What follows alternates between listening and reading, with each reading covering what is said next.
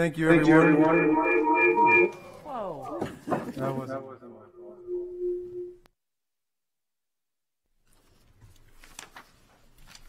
We all good? Perfect. All right. Up from here. Welcome, everyone, to tonight's special City Council meeting, Thursday, January 13th, 2022. I will be looking for a roll call. Mayor McEachern. Here. Assistant Mayor Kelly. Here. Councilor Tabor. Let's put us in via Zoom. Councilor Denton. Here. Councilor Morrow. Here. Councilor Bagley. Here. Councilor Lombardi. Here. Councilor Blaylock. Here. Councilor Cook. Here. All present, Your Honor. Thank you. So I've called this meeting to discuss the mask directive, and we'll be going through public comment. The reason for this meeting is really threefold. One, to allow the public to weigh in. You'll notice we're asking you to wear masks at the podium and on Zoom. We'll be going through specifically if you have not yet signed up. We're going to limit to the people that have signed up, and if you are on Zoom, I need you to raise your hand right now, and we will mark you down as being able to be able to speak. Do we already have the sign-up sheet here? There's no sign-up sheet in a special meeting. Not for a special meeting. All right. We will not do that then. The focus is hearing from the public, hearing from the council. This is something that the council hasn't discussed publicly or amongst ourselves. Hearing from city attorney when it comes to the legality of this issue. There's been a number of folks that have reached out and like to touch on that. And then finally, we will go into the need for this, the current state of health. And for that, I'm going to pass it over to the city manager. Thank you, Mayor. Thank you for the opportunity to speak about this. At the outset, I would like to say that this is a proud united front on an important matter, essentially dealing with the public health of the citizens of Portsmouth. The health officer and I work closely all the time. She and her team requested the directive be issued, so I'd like to walk you through the rationale and the timing of that. So around December 28th, we began to see a rapid climb in weekly Portsmouth percent positivity from just under 14% to just over 21% to now 27%. Rockingham County weekly positivity similarly jumped from 16 to 23 to now 25%. These increases were greater than we had ever seen before throughout this pandemic, which is coming up on the 2-year mark, and it occurred very rapidly. Time is and was of the essence to institute effective mitigation measures with the least amount of disruption, and masks are the best way to do this. Simply put, it was in the best interest of public health. We had a conversation with Mayor McEachern. He understood what we were doing, but let me keep going about why we feel that it was necessary. The CDC defines high transmission as 100 or more cases per 100,000 residents in the past 7 days, and 8% or more test positivity. Today, New Hampshire DHHS reported a corrected new positive test result of 3,818 new cases. This is 38 times more new infections than is needed to reach the high transmission definition. Today, as mentioned earlier, the Portsmouth test positivity rate is 27.3%.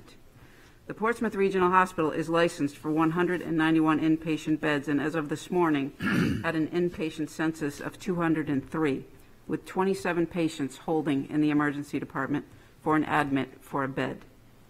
Similarly, Wentworth, Douglas, and Exeter hospitals are on surge capacity, and both are operating under their Crisis Incident Command and Capacity Management Command structures. Just to put this in perspective, Exeter Hospital also has 143 staff members out. So at the request of the health officer, we issued the public health directive, which took effect on Friday, January 7th.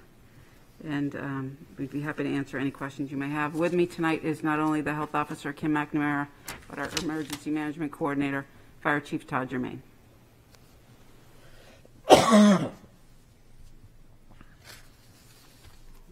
at this point, I'll open it up to the council if there are questions of the city manager or of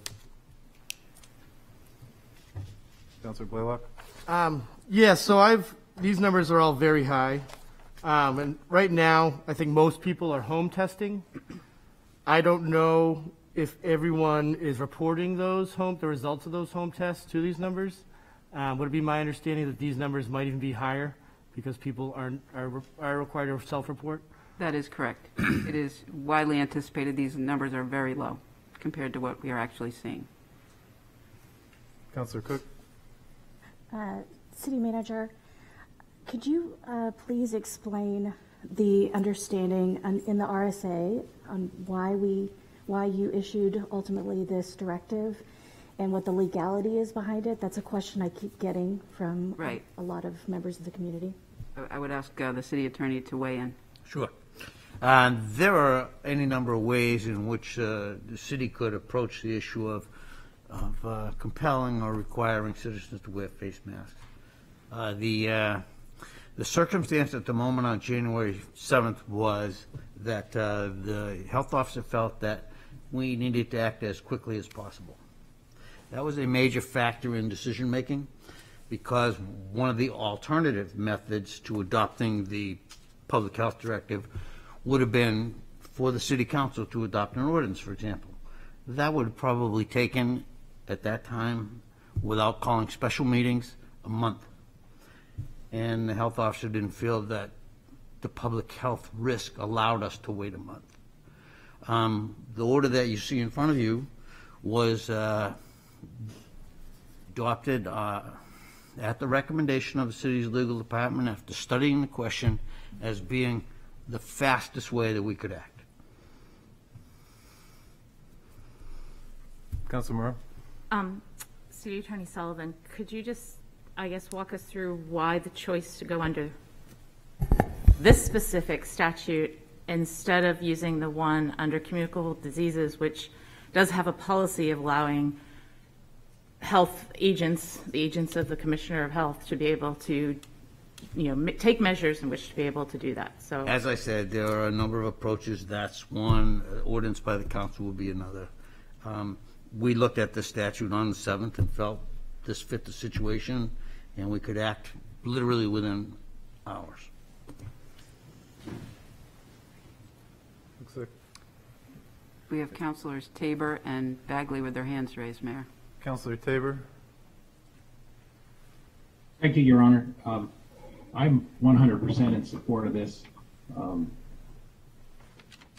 We looked, I think we discussed this the week between Christmas and New Year's in City Hall, and I remember the city attorney pointing out this was a way we could go.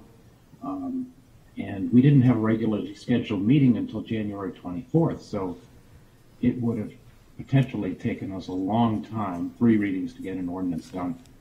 And, 2 other compelling reasons. If you look at the number of cases in the state, way it declined, Christmas week was 561. Last week was 1,291. The current year average weekly 2,610, and then we just heard the alarming figure of nearly 3,800. So really moving fast. And I'm not with you tonight because I tested positive. I was in a group and 7% of us got the virus from one person, and that's what people can expect if they are indoors in a group. That's how rapidly it spreads. And the mask ordinance, we know masks will slow the spread, and it will keep a lot of people safer. Councilor Bagley? Yes, I am also not there tonight because I tested positive for COVID earlier in the week. My symptoms appeared at night, and I tested, and unlike the stories that I've been reading in the news, I tested positive right away. I didn't have to wait a couple days. Tomorrow's my last day of isolation. I think the question I have is, it sounds like most, if not all, of the counselors are in support of this action. Is there anything we can do as a council to codify it, to back it up, to give it the support it needs? My hope is that we only need this for a few number of weeks, possibly maybe 4 to 6 weeks, and the surge happens and then it falls off like has happened in South Africa and sounds like the UK. But I'd like to know, is there a good mechanism for us to show our support of this important measure? Your Honor, the City Council support is not expressly required. This action is action of the health officer taken under her authority and based upon her perception of the public health risk. However, notwithstanding the fact that it isn't required, I think that if the council is supportive of the actions of the health officer and the city manager in this matter, I think a vote to that effect would be perhaps comforting to the citizens of the city to know that the chief policy-making body of the city feels the same as the health officer. Councilor Blaylock? Yes, I'm in support of starting a mask mandate or leading by example. I think it's important for us to lead by example. I think it's important to show that we support the decision made by the health officer. I also think it's really important. I had the unique experience of running a restaurant during a pandemic, and sometimes it's an 18-year-old girl up against a very angry customer. And I would like to give that 18-year-old hostess or host some support in making a healthy decision. So I think this is really important for those instances, and also to protect our healthcare workers and anyone on the front lines. I think it's really important we protect their health. Councilor Moreau? I am in support of this. I want to make sure that we've done it legally and defendable. As a business owner, I actually 2 days before this came out had already posted a notice in my office. But at the same time, I'm going to have people show up that are going to refuse to, and I'm probably not going to make them just because I don't feel that I absolutely can. If they say they have some sort of medical issue or meet the exemption, whether I can prove it or not is one thing. But at the same time, I think it is the only way that we're actually going to be able to protect those in the community that are unable to be vaccinated, whether due to timing or whatever the case may be. So I think until our numbers are more under control, or we can finally get past this, as depressing as it is, I think this is what we need to do. Councilor Cook? Thank you, Mayor. I also am in support of this ordinance. And I have an unusual perspective on this because I've spent the last few years married to a healthcare professional through the pandemic. And I've watched the numbers fluctuate. I've watched his concern. And right now we're at the worst point in the pandemic for Seacoast, New Hampshire. And people are not getting the health care that they need right now because surgeries are being delayed, care is being delayed, care for other things other than COVID. And that means that our residents, when we're in the middle of a surge, our residents aren't getting all the services they need. They're getting deferred care. That means longer issues that continue on for them in the long run. And it means more strain on our healthcare system and our healthcare workers. I think it's urgent that we support the city manager, that we show our support for the city manager and the health officer. Assistant Mayor? I also support this directive. My question is for the health officer and the city manager. When we look at these numbers, and we're talking about obviously the mask mandate, where are we looking at where do the numbers need to be so that we can be comfortable enough to drop the directive? Obviously, it's always recommended. We are in a pandemic, but I'm just looking at where. So I know there's a lot of people that have questions of when will good enough be. Well, that's a complex question, but a great one. So The thought was brought up earlier that a lot of at-home tests are not being counted, and so when we look at percent positivity, it is artificially low, and it's going to grow to be more artificially low. So that one metric itself is not something that we can look at solely. But we are concerned about our hospitalization rates. Our hospitals are on surge. They're over capacity. And that creates other additional problems, not just with the pandemic and treating our ordinary citizens, but if we had a disaster on top of that. So we look at the hospitalizations, we look at the death rate from COVID. Different variants have different death rates, and hopefully that will be lower if it's Omicron that's coming through, which at this point that seems to be what the wave is. So we're looking at all of those data points. I've spoken to the area hospitals about this exact question because it's a very important one. And the thinking is you've just got to stay on top of the variables and understand the situation. But my hope is that these numbers will begin to drop rather rapidly if there's that many infections in the community, and if a good majority of people are wearing masks, we should see those numbers come down.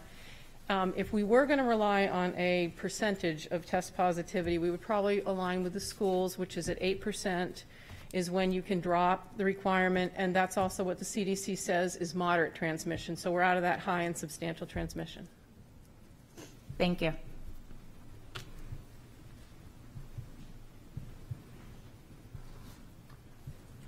Okay. Before we get to a motion to support this. Sorry, Councilor. Oh, we have. Councilor Lombardi wants to speak. Oh, Councilor Lombardi, the floor is yours. Okay, thank you, Honorable Mayor.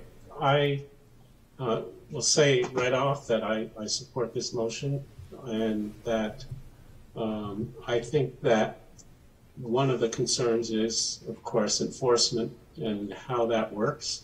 Who enforces it? Is it up to every individual, every business, every what?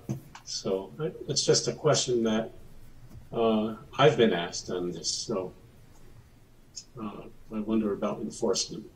Councilor Lombardi, if the city attorney could address that, that'd be amenable.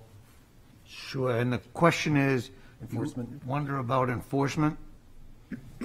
Well, I'm not sure exactly what part of enforcement you're wondering about, but the enforcement mechanism is twofold, really.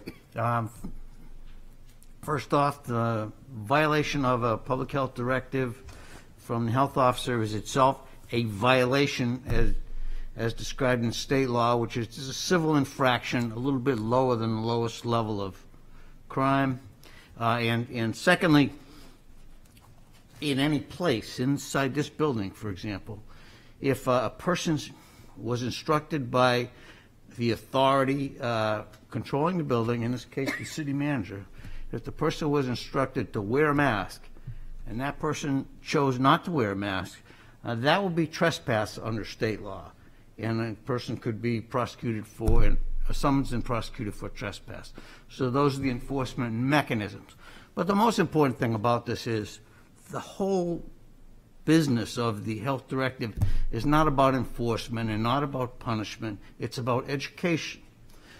The city's health officer, who by very significant education and very significant experience, the city's health officer has made a determination that the protection of the public health calls for the public health directive to wear the mask. That's what's important, not really enforcement. It's important that the people know that the woman that they pay to make these decisions is saying you should be wearing a mask. And that's really the most important aspect of the whole discussion. So before we go to public comment, and I would like to have public comment before we vote on any motion that we might receive, and we will need a motion in order to vote on it. I would like to state my support for this directive, and my support for the way in which it was implemented. I believe in how we do good government here in Portsmouth. That's for the 9 of us on the dais, and unfortunately 4 in the internet somewhere speaking with us, to come together and direct policy towards the city manager. But a policy that goes without saying is that we want to keep our citizens safe. That is a fundamental responsibility of government. It's why we choose to come together in community. It's why we have fire departments, police departments, and health officers. And we had the conversation at the last council. If Kim could do this herself, then she should. The percent positivity is now, we talk about 8 as a number to get back to. That was where we were in December 21st. We are now at nearly 30%, at 27.7%. It is going up rapidly, and I trust our city staff to make the decisions that we put them in the position to make. So with that, I want to open public comment. I ask that we keep to 3 minutes first, and if we could line up, since obviously it's a special meeting and there's no sign-up sheet, we will limit it to 3 minutes. We ask that Portsmouth residents go first. We will move through the in-persons, and then for those that have already had their hands up, we will move through the Zoom attendees. Just remember, when you come up, you need to state your name and your address. Brian, come on up. Good evening, Mayor McEachran and the City Council. I would like to commend the City Council. Brian, just real quick, I need your name and your address. Sure. Brian Waslaw, 89 Sagamore Avenue. Good evening, folks. I'd like to commend the City Council, the City Manager, and the City Health Officer for creating a public health directive on wearing face coverings in publicly accessible indoor areas. And as you are aware, we are experiencing a COVID Omicron surge in New Hampshire, and just as it was mentioned, we have a positivity rate of 27%. We have over 22,000 active cases in the state of New Hampshire. In addition, hospitals are feeling a surge from COVID. We have doctors and nurses from the U.S. Army, we have doctors and nurses from FEMA, and we have health professionals from the New Hampshire National Guard. In addition, 2 days ago, a deployment of 25 guardsmen was sent to the New Hampshire State Prison due to a COVID outbreak among the correction officers. So the surge is with us, and what folks are saying, it's only going to get worse. To combat COVID, there are 2 mutual tracks, and one we all know about is a vaccination. Get vaccinated. That's the best way to combat COVID. The other track is public health mitigation, and one area of public health mitigation is the wearing of face coverings. Face coverings will reduce the viral load, will reduce the transmission of COVID. In addition, they also reduce the infection rate from COVID. So face coverings are good. Face coverings are the way to go. They're a good public health mitigation effort. And I think the directive is great, and I think the directive promotes the health and welfare of our neighbors, our friends, our relatives, and the citizens of Portsmouth. And just one other thing, I just noticed downtown the other day, there was a sign at one business that said, no shirts, no shoes, no masks, no service. Thank you very much. Thank you.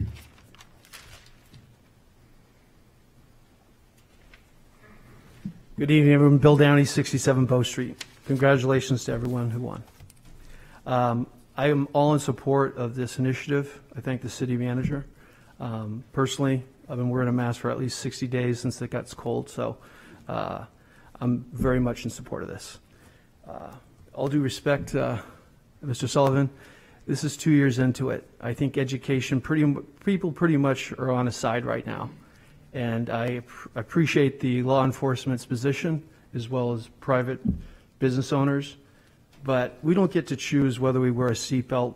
We don't get to choose whether we accost somebody. And I think that I would hope that the city and the police force would anticipate the next level of challenges on this, because I think it's that important. Moving on to one of my favorite topics, the McIntyre. I just have several questions for the city attorney, city manager, and the mayor. Is this permitted, by the way? I don't think so. Okay. We got to speak to this. Yeah, this is a special meeting for the directive, or the health directive. So we can take that up at the next public comment opportunity, or please email the council your questions, and we'll work to get them answered. You got it. Thank you. Thank you, Bill. Hello, my name is Alan Forbes. I'm at 36 Harrison Avenue, and I'm opposed to the mask mandate. And the first point that I want to make is that I think that in and of itself, this rate of infection is not a public health risk. If you look at some of the data, and I pulled a lot of data off of the New Hampshire state, COVID dashboard this morning, one of the things that it said was, since this whole crisis has started, we've had 233,508 cases in the state and 2,051 deaths. That gives you a death rate of just under 0.1%. So our survival rate is 99.1%. Most of those deaths, if you look at the chart, come from the early part of the crisis, and you can see that the cases really kind of went down very dramatically once we figured out how to treat people. And those cases are going down even more as the various strains come out. Of those 251 deaths, over 1,000 of them were people who are already in long-term care facilities. And if you've ever been to one of those, they're pretty miserable places. Most of those people have other issues going on. And COVID was the thing that kind of pushed them over the edge, but it was not the thing that really, brought the end for them. Just this past Friday on Good Morning America, the director of the CDC said that the overwhelming number of deaths, over 75% of them, occurred in people who have at least 4 comorbidities, so they're people that are unwell to begin with.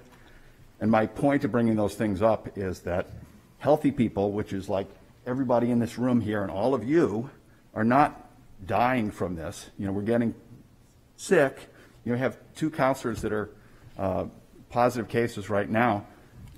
Don't seem like they're at risk of dying to me. Now, all the people who I know that have this complain that they have a little cold and they're fine a little bit later. I think this whole thing is an exercise in alarmism, and it really needs to stop. COVID cases, yes, they're increasing, but it's not the same COVID that we started out with.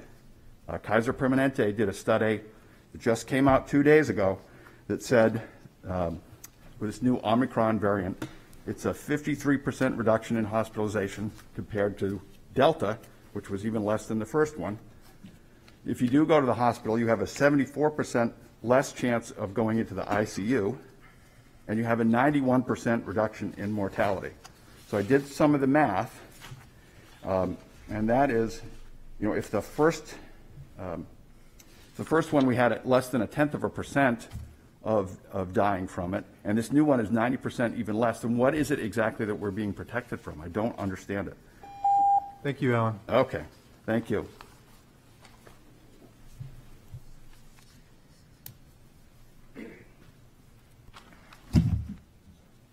Good evening, councilors. Congratulations to the new councilors. My name is Greg Mahana.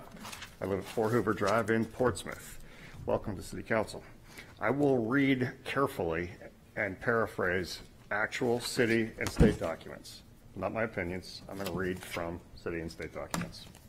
The Health Directive, which is dated January 7th, 2022, at the request of the health officer, which this takes effect immediately. Further down, Public Health Directive, accordingly effective January 7th, 2022. Next, paraphrasing, in all publicly accessible indoor areas. Interesting paragraph. A face covering is not required for any person with a medical or developmental condition to whom the wearing of the face covering would pose a threat to their health or safety, including anxiety. Period. The individual shall not be required to produce documentation or any other evidence to verify such conditions. Period.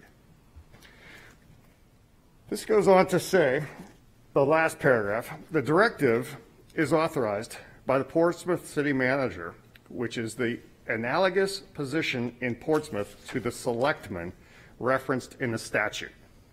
I'm quoting. Now I'll read you RSA 147.1. And I'll paraphrase. This, which shall take effect when approved by the selectmen, recorded by the town clerk, and published in some newspaper printed by the town. Councilors are selectmen. That's analogous. Councilors and selectmen. councilors make policy. Councilors, the January 7th directive was done in violation of both city and state statutes. I find it interesting during the discussion that both Councilors Bagley and Councilor Moreau questioned the procedure of this. Next, I'll read from the city charter, section 1.3, general structure. I'll read it in its entirety. All departments, officers, and individuals referred to in this charter shall operate as one municipal corporation. The governing body of the municipality shall be the city council. The city council shall be the policy-making entity of the city, except for where this charter expressly otherwise allocates policy-making authority. The chief administrative officer of the city shall be the city manager, who shall have the decision-making authority to carry out policies of the city council. You can read for yourself section 5, which gives the responsibilities of the city manager. I don't have time for that. Councilors, this is the beginning of your 2-year term. For this council to be effective and successful, I suggest that you follow the structure of our charter. You work for the citizens of the city of Portsmouth, and the city manager works for you. Regardless of where the council rules tonight on this, please begin to observe the city of Portsmouth structure as outlined in the city of Portsmouth charter. Thank you. Thank you, Greg.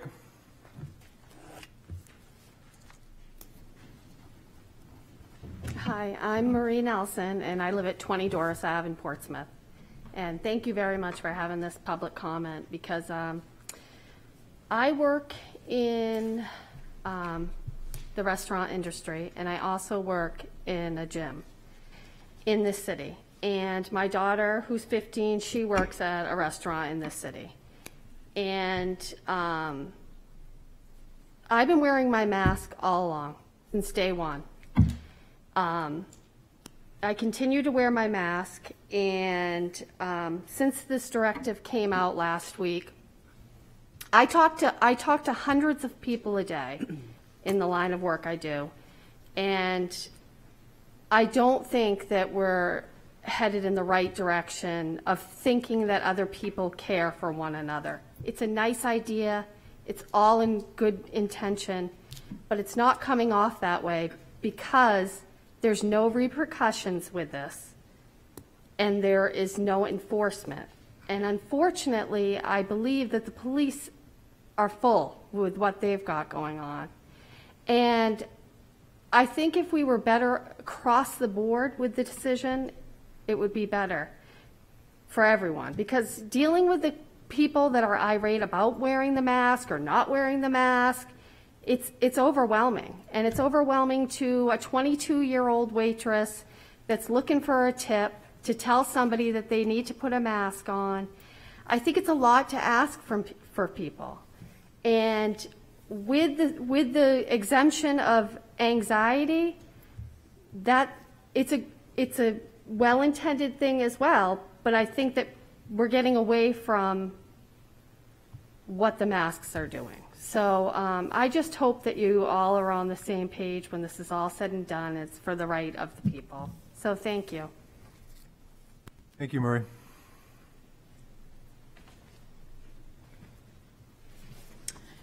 Hello, Sue Polidura, 245 Middle Street. And I had some questions once I was aware that there was this directive in place. What is the difference between a directive and a mandate? When is this directive going to go away?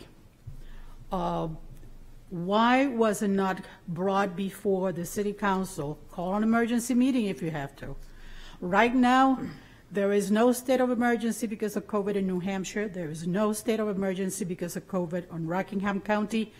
It demanded to have the consensus of our elected officials to put this in place and have it be a better accepted mandate. I found out because I was in Whole Foods and some 20-year-old came chasing after me for me to get a mask. I was there just to get some carrots. I really don't need this, and neither do you. What a directive is going to do is I'm going to say, well, this is just a directive. All right, well, I'm not following the directive. What are you going to do about it? Many people are going to take that, and it's going to be up to them. This is creating more confusion that it has meant to address. I'm getting confusing news on the television. Medical professionals telling that cloth masks are nothing more than a decoration because they don't seem to fill any kind of purpose. The only ones that seem to do anything are the N95 masks. Are we going to mandate that? This is a very delicate situation here with this mandates versus requirements versus directives. I don't anticipate that you will vote it down, but it's like we need to bring the council and start looking at this. I have a copy of the RSA of the ordinance that was passed when this COVID started by the previous council, and there is a resolution in there.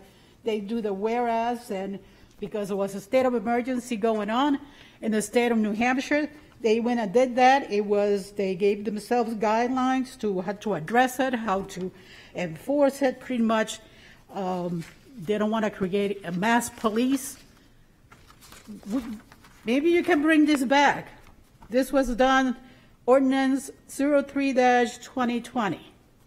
Maybe it's just as simple as that. What I am opposed to just doing this off the cuff, drop it off, and all of a sudden have all of these kids trying to enforce this on people that they don't know what the heck is going on.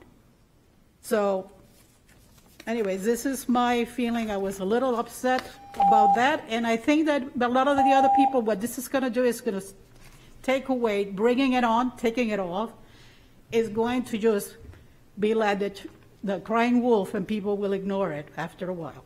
Thank you, Sue.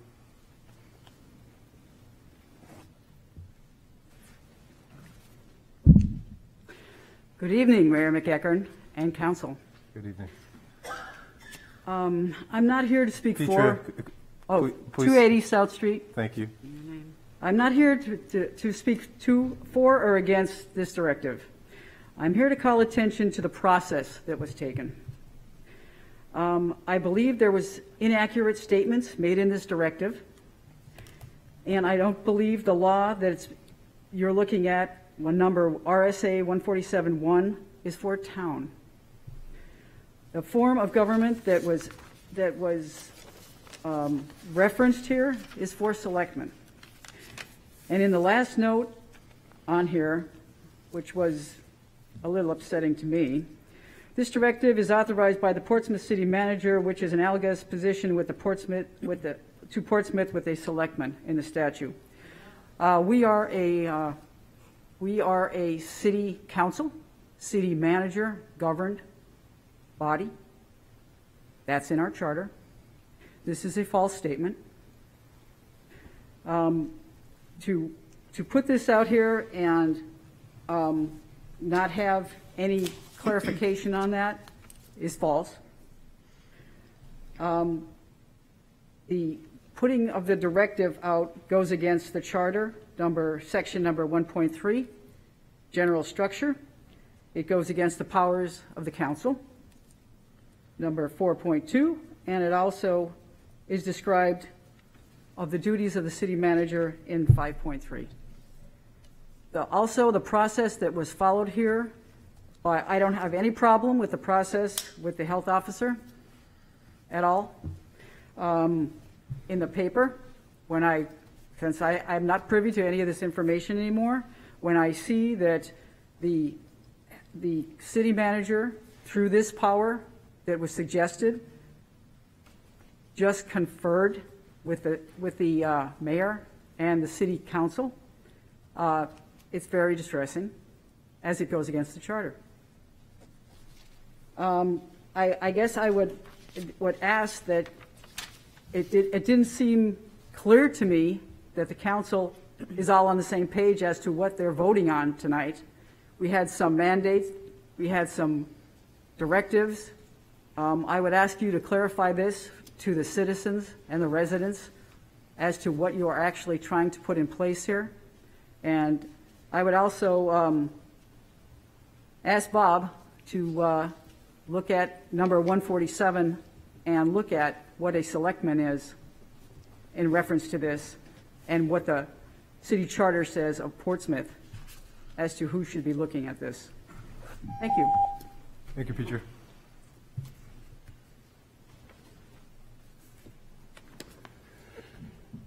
I'm Ken Riley, 5 Hoover Drive.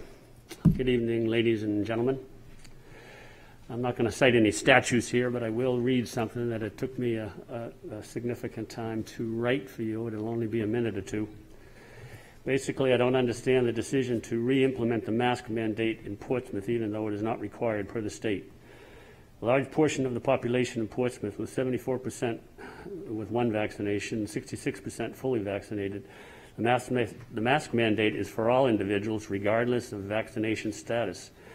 Why are the vaccinated people being punished along with the unvaccinated people by the mask mandate? Why can't the town allow businesses to let fully vaccinated individuals into their businesses without a mask, since they've complied with the nationwide call to get the vaccinations? The requirements to get the vaccination for any business over 100 people has already been mandated on the federal level, however challenged in the Supreme Court and held up already. How are we going to get the number of cases of COVID under control unless there is more incentive to get the vaccine, as in no mask required if you're vaccinated?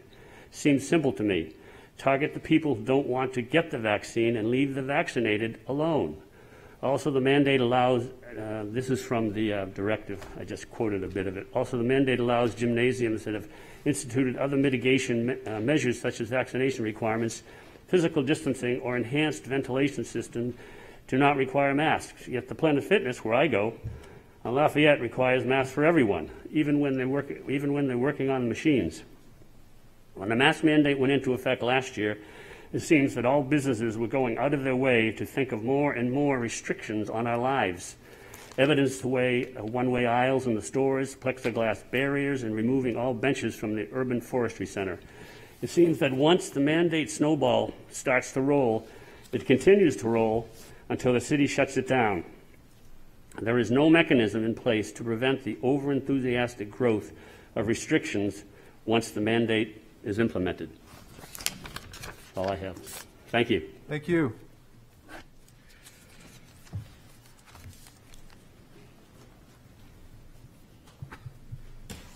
Good evening. Rick Beckstead, 1395 Islington Street. I want to say congratulations to the mayor and to the council, and I feel extremely sorry that you all have to live what the previous council had gone through, maybe to even more of an extreme. I was really in hopes that you would never have to. It was been an unbearing 2 years, and I would wish this on no one.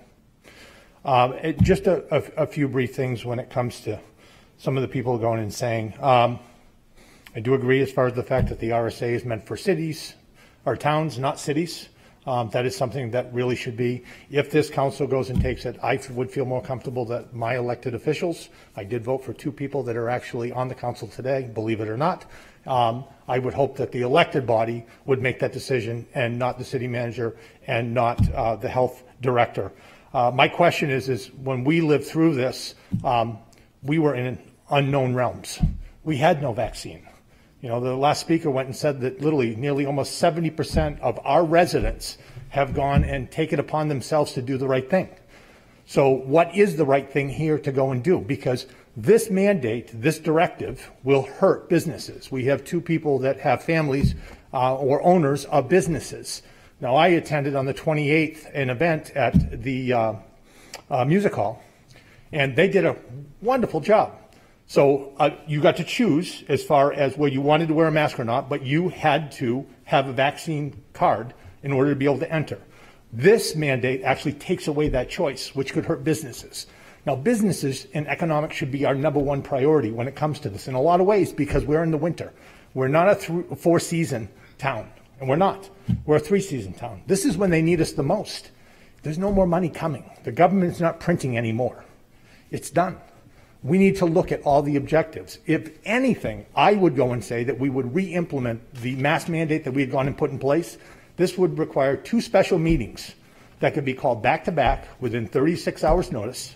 And then you could have a proper, public comment I want to hear from the Chamber of Commerce's. I want to hear from other businesses, not reading through the paper and stuff like that. This would give the businesses the ability to go and give their views. I mean, this meeting here, I greatly appreciate, Mayor McEachran, at least to have some kind of foresight. But at the same time, your elected officials are supposed to represent all of us.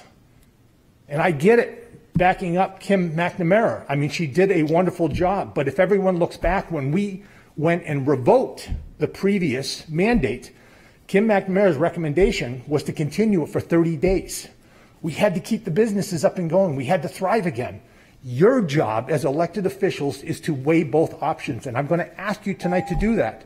Go ahead and continue as far as with what's here. Have the discussion, have 2 special meetings, have a real public hearing so that the businesses and the public can go and weigh in so you can make a conscious decision. I appreciate the time. Thank you very much. Rick?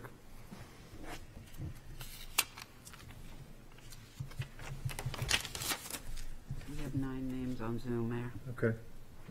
So we'll move to the first one. Okay. Martha Wassel, please go ahead. State your address. Hello, can you hear me? Yes. My name is Martha Wassel. My address is 11 Salt Marsh Lane in Greenland, New Hampshire. All right, Martha, I'm we need here Martha. tonight Hey, Martha. as the Martha, Director of Infection Prevention. Martha, if you wouldn't mind, we're going to go through Citizens Portsmouth first. If you could keep your hand raised, we'll come back to you. Next up is Rich DiPentima. Go ahead, Rich. Please give us your address.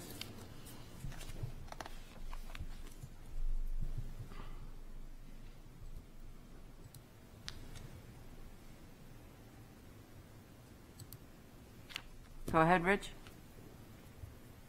You need to unmute yourself. Okay, we'll go to... Yep, we'll go to Nicole up Okay. here. Oh, you're there? Go Can you ahead, hear me Rich. now? All right. Okay, Rich DiPentima from 16 Dunland Way, Portsmouth, New Hampshire. I'd like to speak in favor of the directive issued by the city manager and the health officer. As a former chief of New Hampshire's Division of Epidemiology, retired epidemiologist, and a member of the city's Blue Ribbon Health Committee, I want to express my deep gratitude and support for the courageous and bold actions by the city manager, Kennard, and health officer McNamara to help protect our city residents, workers, and visitors. New Hampshire RSA 141C is the New Hampshire statute regarding communicable diseases. Is the law that directs the policy the state should follow to combat communicable diseases. It states in part, the outbreak and spread of communicable diseases cause unnecessary risks to the health and life, interfere with the orderly workings of business, industry, government, and the process of education, and disrupt the daily day-to-day affairs of communities and citizens.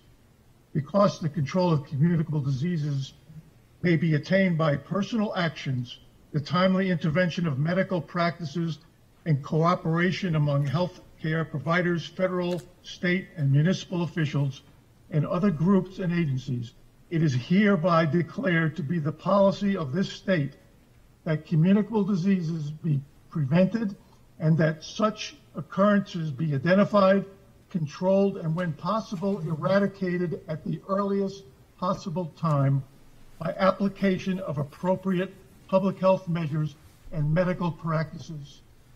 This law was written in 1986. How prophetic. Unfortunately, the governor, the executive council, the executive departments of the state, and the legislature have not complied with their own law and have even taken steps to contradict it.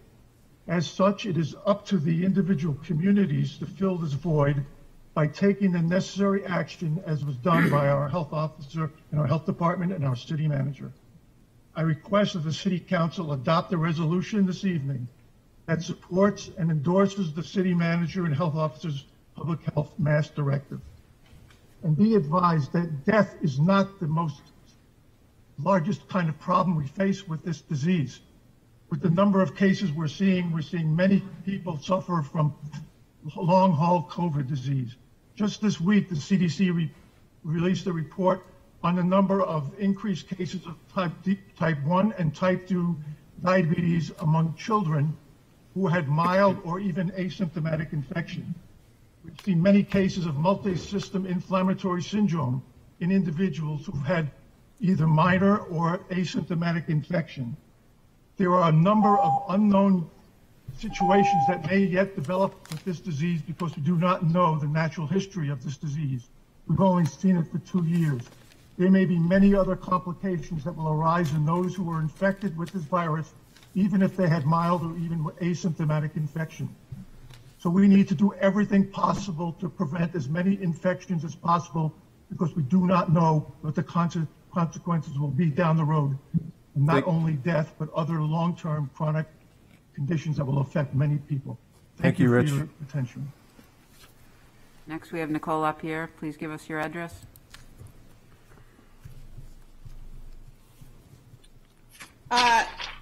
Good evening. Nicole Lapierre, 44 Rock Street. 843 Americans have died in a 843,000, Americans have died in this 2-year period of COVID. To diminish this loss in any way is unforgivable.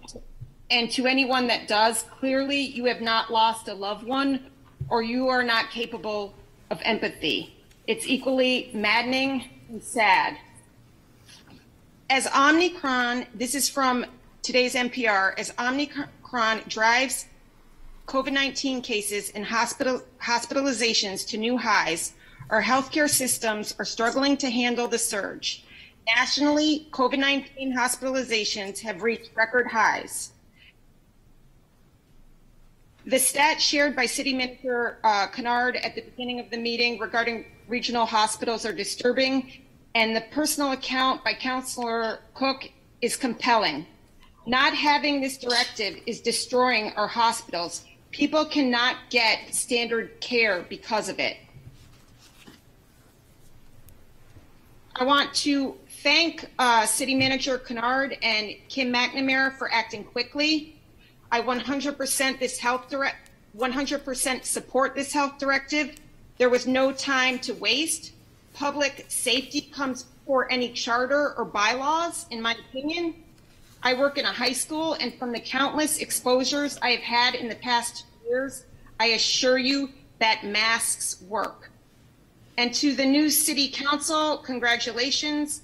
You certainly have your work cut out for you. Tonight proves that.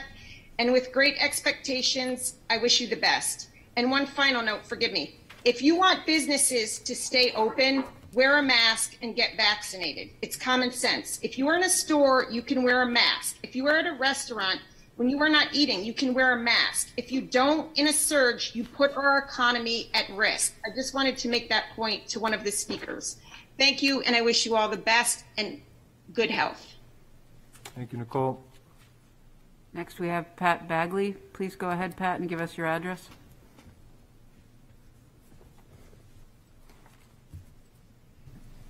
Yes, Pat Bagley, 213 Pleasant Street.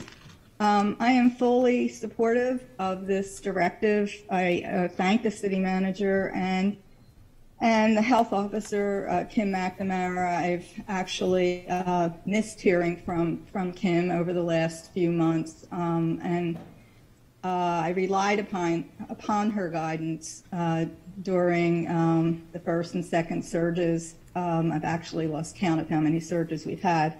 I had an experience shopping at Christmas time, and I limited my shopping to very few stores. But I went into one shop, and they had a mask requirement sign on the front door. And I saw the owner inside, whom I hadn't seen in 2 years, and I thanked her for the directive and or the requirement. And she stopped what she was doing and thanked me for my support, because I guess she had taken a lot of grief for asking for people to wear masks. So I felt as though I were safer in her environment, and I went back and shopped there a couple of times after. I don't agree that, I know there's a lot of dissension about the city manager operating outside of her realm. I know this isn't protocol, but this pandemic is not following protocol. And I believe that the City Council should support this motion. I think they will. And you have my support. I don't expect this to be an ongoing thing, and I thank you for your time and for listening. Thank you, Pat. And good luck to all of you. Appreciate it. Next, we have William Holscher. William, please give us your address. 777 Middle Road. I've been sitting here listening, and I sent a correspondence to the council, to the mayor, and the state legislature, primarily because what I saw in this directive really was appalling.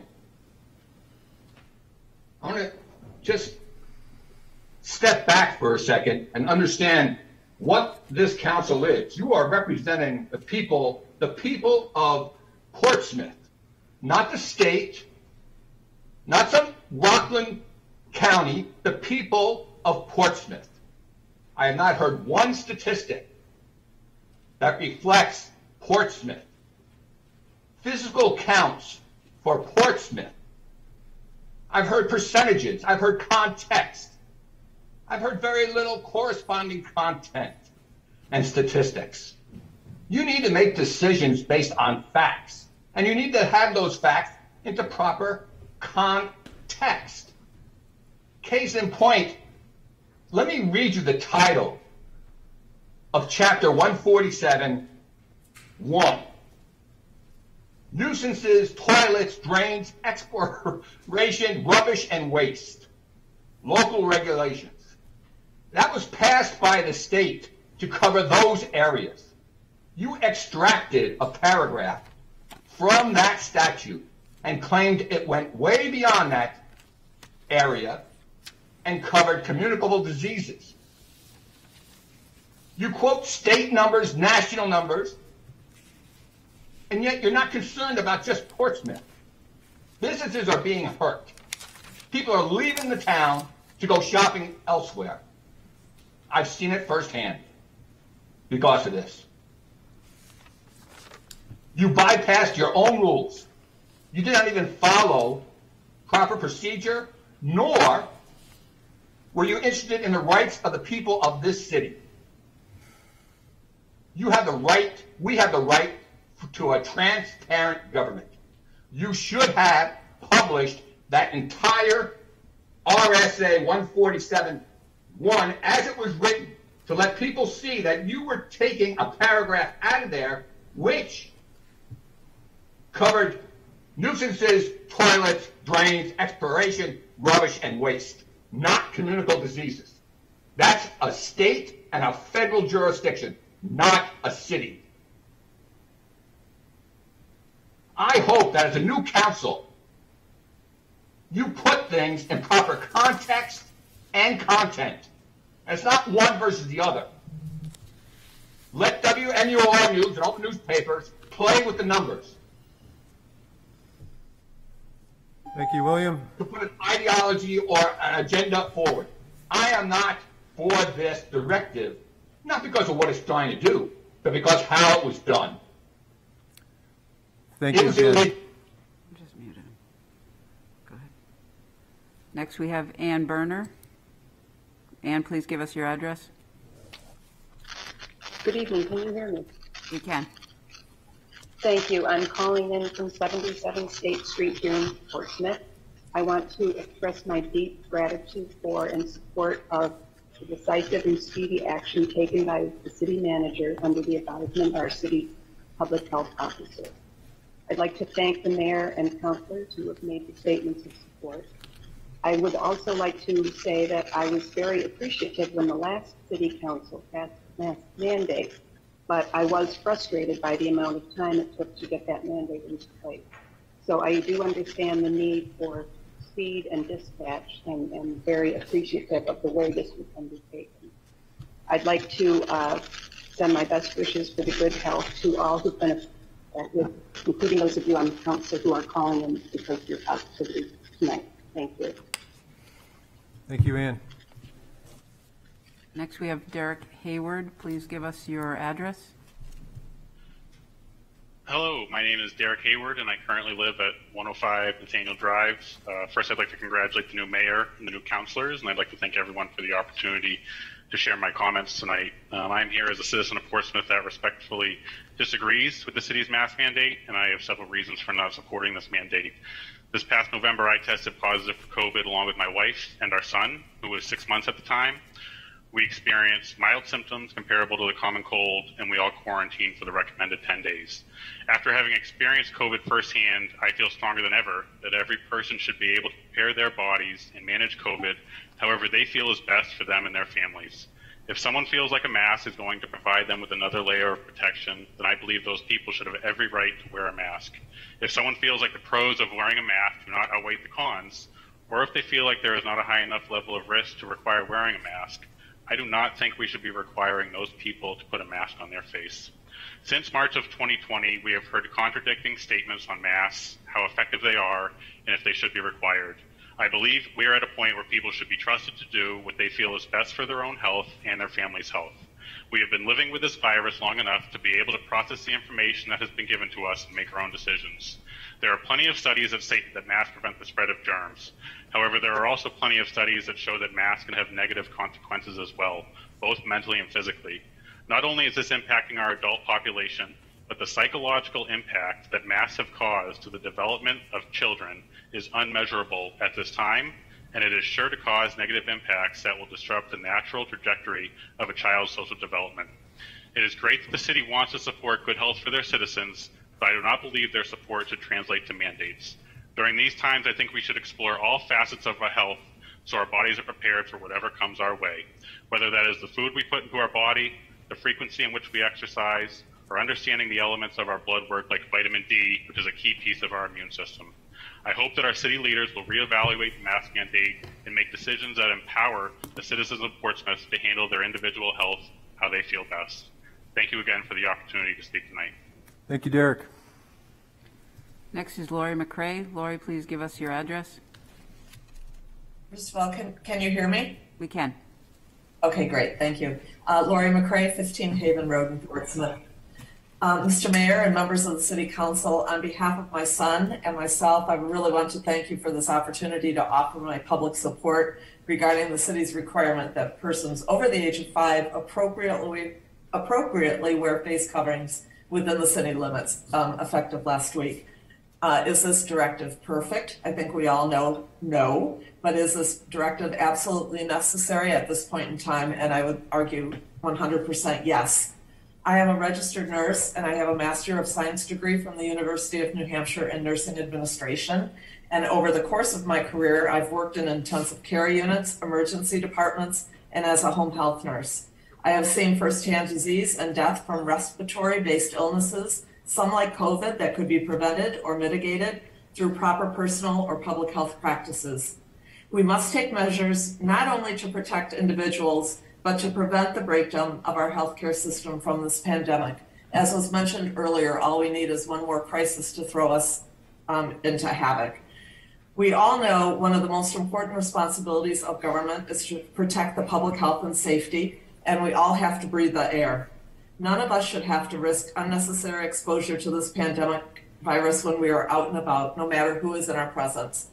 Lastly, thank you to our Public Health Officer, Kim McNamara, and also our City Manager, Karen Kennard, for their leadership by issuing this health directive at the time that it was needed to protect public health. And I also just really want to thank our new council and our mayor for your support of this public health directive. And thank you to the residents who have spoken before me tonight also in support. I am very deeply appreciative. Thank you.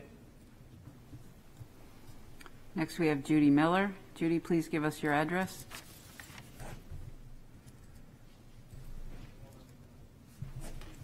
Hi, Judy Miller at 77 Hanover Street. I do support this wearing of masks. I do shop locally, and I do feel that the residents of Portsmouth do support our businesses. I disagree with another speaker who feels that people are leaving Portsmouth to go shopping.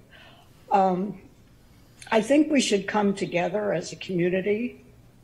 Every law that has been cited or regulation or chapter were all created before a worldwide pandemic is occurring.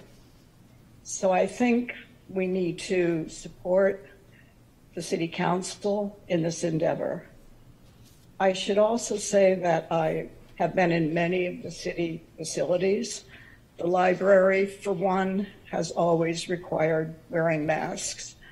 I do attend Spinnaker Rec on a regular basis to use the gym, which we are very thankful for as players, to be able to play pickleball there.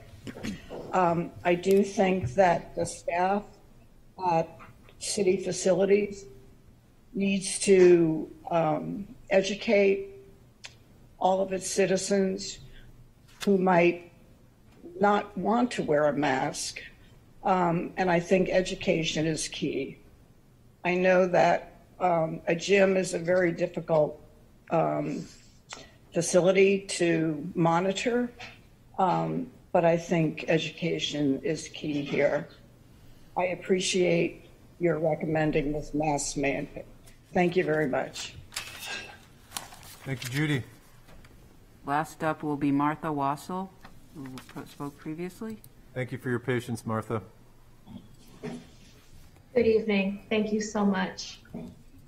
I'm here this evening as a representative from Wentworth Douglas Hospital and the MGB Enterprise, Mass General Brigham, that is. And I'm the former health officer of the town of Greenland. As such, I am here, and I do need to say that my opinion does not necessarily reflect the position of MGB. But we are seeing a vertical curve, meaning that the exponential increase in cases over the last 2 weeks has stretched our capacity at Wentworth Douglas and the other New Hampshire hospitals to a level that we have never seen before. There were some arguments earlier in this presentation that I listened to with the speakers saying that Omicron was not nearly as virulent, and that is true. However, with that vertical curve and the increased number of cases, we will see, if we look at the proportion, that the number of hospitalizations and the number of deaths will likely be equivalent, if not greater, than with the other variants that we have come across. We continue to see severely ill individuals in our hospital. In addition, we're seeing the identification of COVID-19 infection while patients are within the hospital staying for other illnesses and other reasons. And this, although we're not caring for a critically ill individual, stresses the resources, requires special air handling in the rooms, and personal protective equipment. This slows down the nursing care in these inpatient departments. Staff, hundreds of staff are out sick right now. They are a cross-section of our community, and they, although are protected with universal masking within the walls of the hospital, do not have that sort of protection outside of the walls of the hospital. And we're seeing altered surgical schedules, services closed, shortened schedules, and even today we had to completely close our express care because we didn't have enough staff. If there's any mitigation measures in the community, including Portsmouth, that can occur, it should be done, and we would appreciate consideration of doing so. We've been using a universal masking policy since the beginning of COVID at Wentworth Douglas Hospital, and we've experienced close to zero transmission using that universal masking, which is both the source and the recipient wearing masks. Both are important because neither are perfect. I'm asking for consideration of this by the council, and I appreciate the decisions that have been moved along so far. Thank you for your time. Thank you, Martha.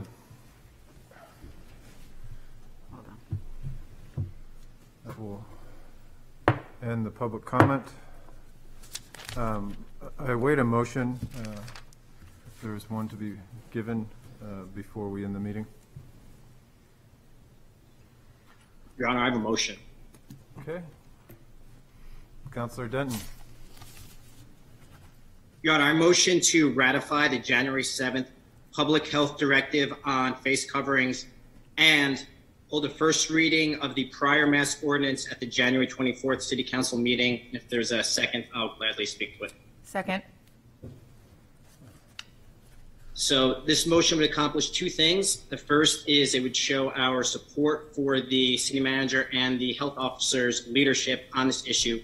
It would also address a number of the concerns which were brought up during the public comment session.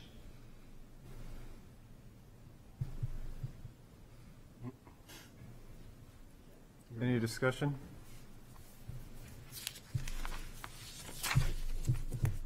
Councilor Morrow. I guess maybe more of a question than a discussion. So if we ratify the directive, but then schedule for a hearing to reenact, how many votes is that going to take and how many meetings in which to be able to do the second part? Yeah, the simple majority in both cases. No, I'm thinking how many meetings? How many meetings? How many readings? The ordinance will take 3 readings. 3, so we'd have to do the full 3 meetings. Councilor Blaylock. Thank you, Your Honor. Is it correct that we could suspend the rules and have the second and third reading at the same meeting? You can suspend the rules at second reading so that second and third reading can occur at the same night. That's the shortest you can make it. Okay, thank you. Councilor Bagley has his hand up, Mayor. Councilor Bagley. Yeah, I have a couple comments and finally a question. I want to thank everybody that came out tonight to speak. I want to speak to some of the comments that were said. I personally have a comorbidity. I have pretty severe asthma and some lung issues. So I was denied, my pulmonologist put me in for monoclonal antibodies, but I was denied because there's a shortage of those right now. So those are the types of decisions that are being made about the quality of care that people have. The other thing, somebody was mentioned to me, a few people out there, that if you have them, the K95s and the N95s, and I think somebody mentioned this in their comments, are far superior to the other masks. And with this Omicron variant, if you have a better mask, it's really worthwhile to wear it. I also want to reiterate that I fully support the decision that was made by the city manager and the health officer. I had questions about, what we can do to back it up, but I wouldn't want anybody out there to think that I didn't fully support it. The other two anecdotal things I'll say is, when my daughter returned to the high school after winter break, she came home and said, "Dad, most of the high school is missing." The numbers are just astounding out there. And the impact of what's happening right now. I know one of the speakers mentioned they wanted to hear Portsmouth numbers. I believe the number today is 406 active cases. That's double what our worst numbers were a year ago. So the numbers are really off the charts, and that's not a great thing. And then finally, in regards to the local businesses and restaurants, I have a daughter who's 14 and works as a hostess at a restaurant in town one day a week. So she's in this position of enforcing the mask mandate. And I, as a parent and as a citizen of Portsmouth, feel much more comfortable that she's doing that with the city backing her up. And she can point to the city and say, this is what the city requires. I think that puts her in a better position. And then finally, the question I have for the city manager, I guess it would be, is do we have numbers on the attendances at schools? And in particularly the students, but also the teachers. I know we recently raised the rate for substitute teachers, which leads me to believe that we're having a hard time keeping the schools open because of absences due to the variant. Is there any data on what kind of numbers of absences we're seeing in the school system right now that we could hear? Mr. Mayor, can I speak to that? Mayor, are you okay if I speak? Thank you. I spoke with Superintendent Zauderbeck today. I should say we exchanged emails.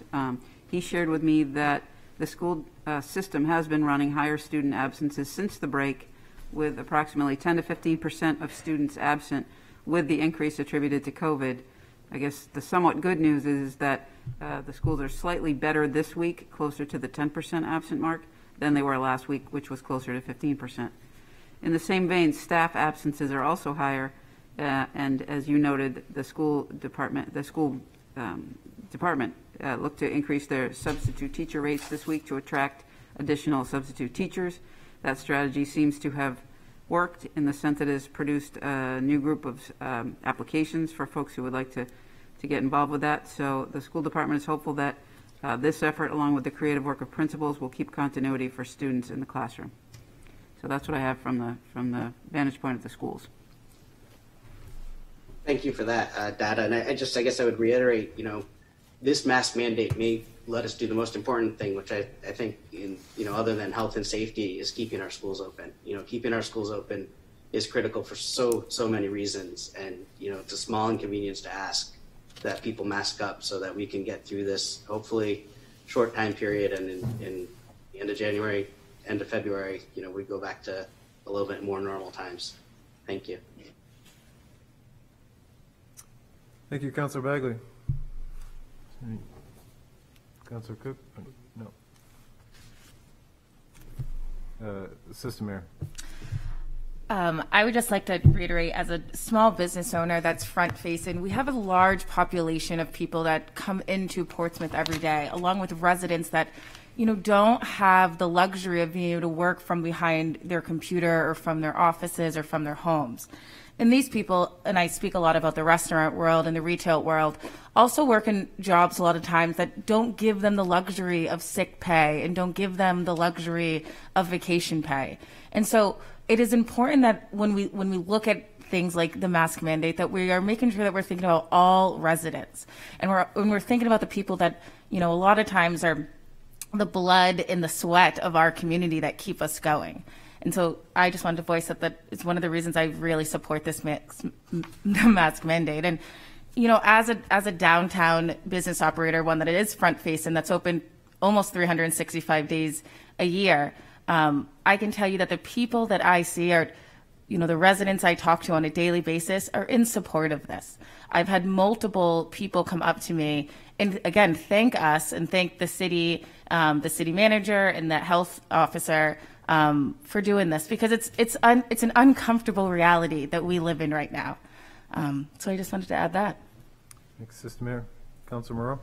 I just wanted to add some of the statistics because someone had brought up wanting to know why we're doing this, and I think the solemn statistics of the percentage of Portsmouth compared to New Hampshire and Rockingham County between December 21st and January 11th, we've gone from 8.6% to 27.7%, which is a higher percentage than both Rockingham and New Hampshire.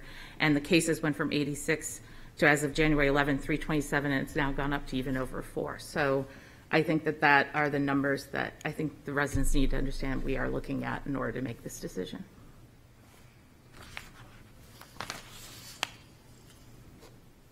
I have a quick question for the city attorney.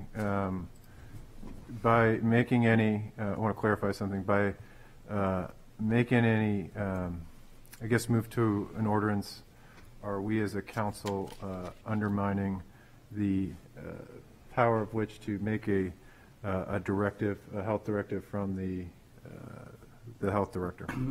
Your Honor, I do not believe so. I think, in fact, that the health officer's directive and an ordinance could coexist. And what we would do in any particular situation is apply the stricter of the two provisions. Okay. We will have a roll call vote, but before we do, I want to thank everybody that came out tonight that spoke. There was a number of people that disagreed with what we're doing and yet respected the rules of this chamber. I want to thank those people for being respectful of the council, but I think the city of Portsmouth. It's a difficult situation that we find ourselves in tonight. Again, I would echo the comments of former Mayor Beckstead in stating that this is not something that I would have expected, nor wish upon us as a council. It is difficult. Much of the comments that I have received over the past week have been directed around the legality of the direction that we have taken. I fully support our ability as a council and as city manager government for city government to work at the speed of which it needs to protect us. But I do think the discussion that will henceforth come from bringing this ordinance back on can only improve what we have in front of us. That's always been my experience as we've discussed and debated. The work gets better, and I look forward to the conversation out of the 9 on the 24th for the first reading. So with that, can we have the vote? Assistant Mayor Kelly? Yes. Councilor Tabor? Yes. Councilor Dunton? Yes. Councilor Morrow? Yes. Councilor Bagley? Yes. Councilor Lombardi? Yes. Councilor Blaylock? Yes. Councilor Cook? Yes. And Mayor McEachern? Yes. Passes 9-0. So with that, we're going to take a 10-minute recess and start back up at 7:30 for the work session. I hope everybody continues to tune in on our audit committee and look forward to that. Thank you, Portsmouth, and stay safe.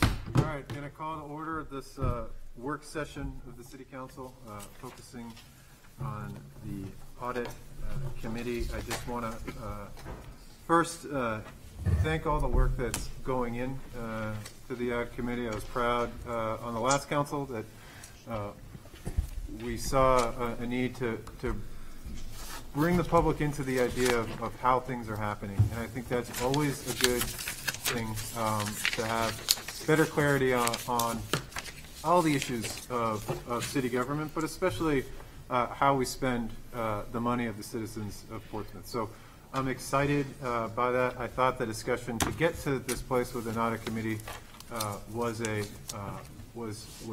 fantastic discussion, one that went on a very long time, but in the end resulted in something that is positive for the city, and that can highlight the great work that I feel our city does in terms of delivering the finances to the citizens of Portsmouth. So especially that this is happening before we enter budget season, I think it's a good induction to what we're going to be spending the next kind of 3 months, well, actually no, 6 months on, and 3 months.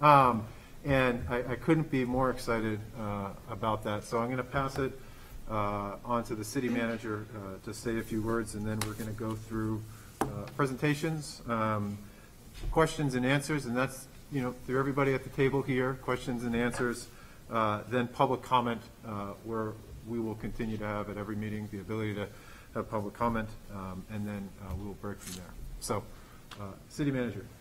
Thank you, Mr. Mayor. We are happy to be here, and really this marks the first time that we're holding or we're jointly working together to hold a work session for the purpose of discussing the audit process in general, and in this case as it relates to the most recently completed audit. And we appreciate the opportunity to shine a light on this whole process, and so that the City Council and the Audit Committee will get to know the process in a more informal and informative way. We just thought it would give a lot greater give and take. Typically, you may recall that this has always been a very short presentation in a regular council meeting, just kind of moving things along, and we wanted to slow down and spend some concerted effort and time on this topic. So tonight, our Finance Director, Judy Belanger, will set the stage with the annual comprehensive financial report and popular annual financial report, and then she'll turn things over to Principal Alina Korzak of Melanson, who will walk you through a brief presentation on what the audit firm has found. So Judy, I'll turn it over to you. Okay, great. Sorry, I just really quickly, I don't know if this is an order of procedure, but do we we don't have to call roll for this, but are there other members on the Zoom that were previously not on? I just want to be aware of that. We still have the 4 counselors, and we have a handful of attendees as well. Okay. And we and a reminder that at a work session we don't take any action. Yep. We just discuss a topic. And Christopher White from the Audit Committee is here in attendance as well. Sorry, Okay, no problem. Thank you. Good evening, Mr. Mayor, members of the City Council, Chair White from the Audit Committee. Thanks for having us here to talk about the audit. And I just wanted to make a couple comments before we jump into the audit itself, and really for the public to understand what the documents that we have out there. Oftentimes you're going to hear us refer to GFOA, or Government Finance Officers Association, and the City of Portsmouth has been a member of these associations for 30 plus years. GFOA represents public finance officials throughout the United States and Canada, and their mission is to advance excellence in public finance through award programs and training and seminars. And in addition to the national organization, there's also a New England sector, GFOA sector, and a New Hampshire GFOA sector, and we belong to those all 3 organizations. So the finance department will attend lots of seminars and training to be in compliance with recommendations from GFOA. You have before you the June 30th, 2021 annual comprehensive financial report that now we refer to as the ACFRA, as well as the popular annual financial report known as the PAFRA. The city participates in the GFOA award programs for both of these documents, as well as our budget presentation documents, and we utilize guidelines and recommendations for best practices while we create these reports. The guidelines promote comprehensive information in addition to the legal required information that we have to do, but they also promote transparency and uniformity amongst all the agencies across the country. So for instance, in the comprehensive financial report, if you were to pick up a document from another agency across the country, it's pretty much formatted in the same way so that you could do some comparisons through other agencies throughout the country. This information is also very important to your citizens about the financial stability of your city, also looked at by your investors, and also the participation in these award programs is looked very favorably upon for the rating companies. With that said, Alina's going to explain more detail of the ACFR, but what I would like to introduce to you tonight in more detail is the PAFR report. This is an unaudited report, but it's prepared at the same time as the ACFR report.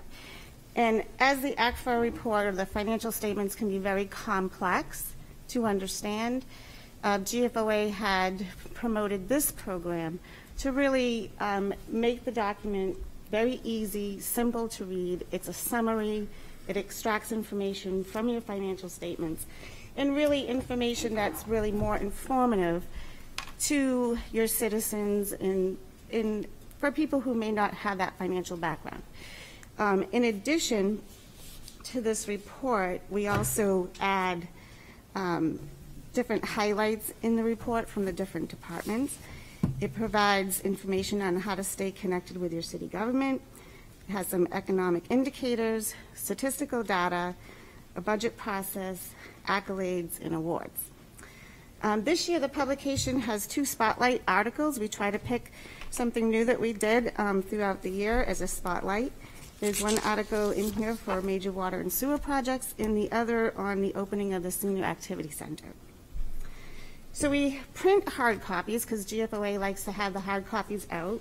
We have some at the library, we have some here in the Portsmouth room, and we're going to be putting some in at the Senior Activity Center. However, the best way to read this report is online because the report is an interactive document. So with a click of a mouse, as you flip the pages, you can highlight any of the links, articles to the accolades, and departments, contact people. So you can click your mouse and move around that document. It will bring you to different websites. Some of the 2 highlights that we put in here this year is 2 of the YouTube videos that the Stormwater Department put in there. So there's pictures in here. You can click the pictures, and you'll be brought to one video for dog owners for the do's and don'ts on how to dispose your dog waste, and starring our city attorney, Bob Sullivan. And the other YouTube video is about how to combat and take care of your falling leaves in the fall, and that is starring your Deputy Finance Director, Andrew Pargle. So I just wanted to highlight that. There is a tutorial on the website also that will help people learn how to navigate this document. So I encourage everyone to go through it, take a peek, and if anybody does want a hard copy and can't find one, just reach out to me. We'll make sure somebody gets one. So with that said, I can now turn it over to Alina Korsak from Melanson. Thank you, Judy. Good evening, Mr. Mayor, City Council, Chair of the Audit Committee. I'm here, as Judy said, Alina Korsak. I'm the principal in charge of your independent financial statement audit, and I'm going to go over the results of your audit for the year ending June 30, 2021. So our agenda for tonight is to do a brief overview of the fiscal year 21 audit results, quickly go over what is the financial statement audit, touch base on independence. I met earlier with the audit committee and some questions were raised about independence, so I thought it'd be helpful to put in a few slides just to talk about standards on independence and what we do. And we're gonna go into the this beautiful document here, the ACRA, some detailed numbers in this report. So starting with a brief overview of the audit results. Once again, the audit was a really smooth process, and once again, the city was very timely. The ACRA was issued in December before the 12/31 deadline for submission. As I mentioned, the audit went really well. We did not note any significant deficiencies or material weaknesses that are required to be communicated formally. We did communicate one comment that has nothing to do with significant deficiencies or material weaknesses. All it is a standard comment, just reminding the city about the upcoming new GASB pronouncement number 87. It's on leases. Now, what is a financial statement audit? Well, while management's function is to safeguard assets and ensure proper financial reporting, the auditor's function is to provide an opinion on those financial statements. Technically, what it is just auditors performing procedures to obtain audit evidence about the amounts and disclosures in the financial statements, but that's too technical. On the next slide, we have a few practical examples of what it is. So some of the audit procedures, and this is definitely not an all-inclusive list, or it would go on for a long time, but we do transactional testing. We sample vendor, payroll, journal entries. Part of the transactional testing involves the procurement testing, which involves sampling of contracts. Oh, I'm sorry, that looks like it's a little overlapping online. Well, I'll continue. We do reconciliation testing, so we make sure that every key balance sheet accounts, cash receivables is all reconciled, and we test those reconciliations. Walkthroughs, that's what we call our documentation of internal controls over various cycles, like the treasury, the tax collection, and the general ledger closing cycle. We do also evaluate the policies, procedures that the city has as a whole, and we obtain an understanding of checks and balances that are present within the city as part of us documenting internal controls at the city. And some of the other procedures we do is we obtain and test actuarial reports. We do the same with debt documents. We review claims, legal documents, and I guess the big thing that I wanted to say what an audit is we review all funds that the city has, and we test all material account balances, and we use a sampling plan when required by auditing standards. Now, what is independence and the importance of independence? So for all our clients, we also perform non-attest services. And whenever we do a financial statement audit and non-attest services, we are required to document that we are independent. And I put some citations here on where the standards come from, but they come from AICPA Code of Professional Conduct, as well as Chapter 3 of the Governmental Auditing Standards, which is commonly known as the Yellow Book. And they establish professional standards and guidance on how to maintain independence and that is the reason we are able to provide non-attest services, is because we annually document on how we maintain independence. So annually, we do certification of all employees. What that means is in our formal HR documents, employees go review all the client lists, and they certify and sign off that there are no potential conflicts or anything that may impair independence. And we apply the safeguards that are outlined in GAGAS, which means governmental accounting, generally accepted governmental accounting, governmental auditing standards. And that is basically the same as it's Yellow Book. It's commonly known as Yellow Book. So we apply safeguards as required by GAGAS, or the Yellow Book. And part of that really includes just putting back the trial balances back to the city, any entries that have to be proposed, that's all reviewed by the city. So we provide it right back, and they review it, and that's part of the standards. And additionally, we do what's called an independence checklist, and we fill it out for the city of Portsmouth every year. Audit team fills it out, and some of the things that is included in there is the evaluation of the skill, knowledge, and experience of the people at the city that take responsibility for these non-attest services.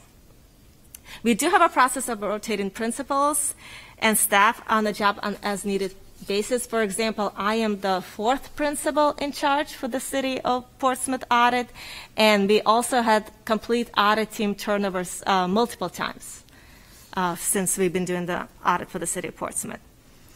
And I thought some statistics would be helpful, just so you know how widespread this is in New England. So out of my 19 clients, only 1 prepares their own financial statements. We have a few other governmental audit principals at Melanson, and none of their clients prepare their own financial statements. And some of the reasons is basically just cost efficiency. The clients find that it's cost-effective for them to do these non-attest services by the same firm as is doing their financial statement audit. And then I thought a sample of client work would be helpful. So I just want to say we successfully been performing audit engagements with our clients and non-attest services for them and maintaining longevity with our clients. And in this table, where it says ACPRA award, yes means they do prepare one, and the number of years is approximate number of years that they have received the Excellence in Financial Reporting certificate. And then the last column here is approximate number of years that a firm, Melanson, has been their auditor. And then we're going to go into the overview of the ACPRA. So, as Judy mentioned, the city has been doing this great program for a long time.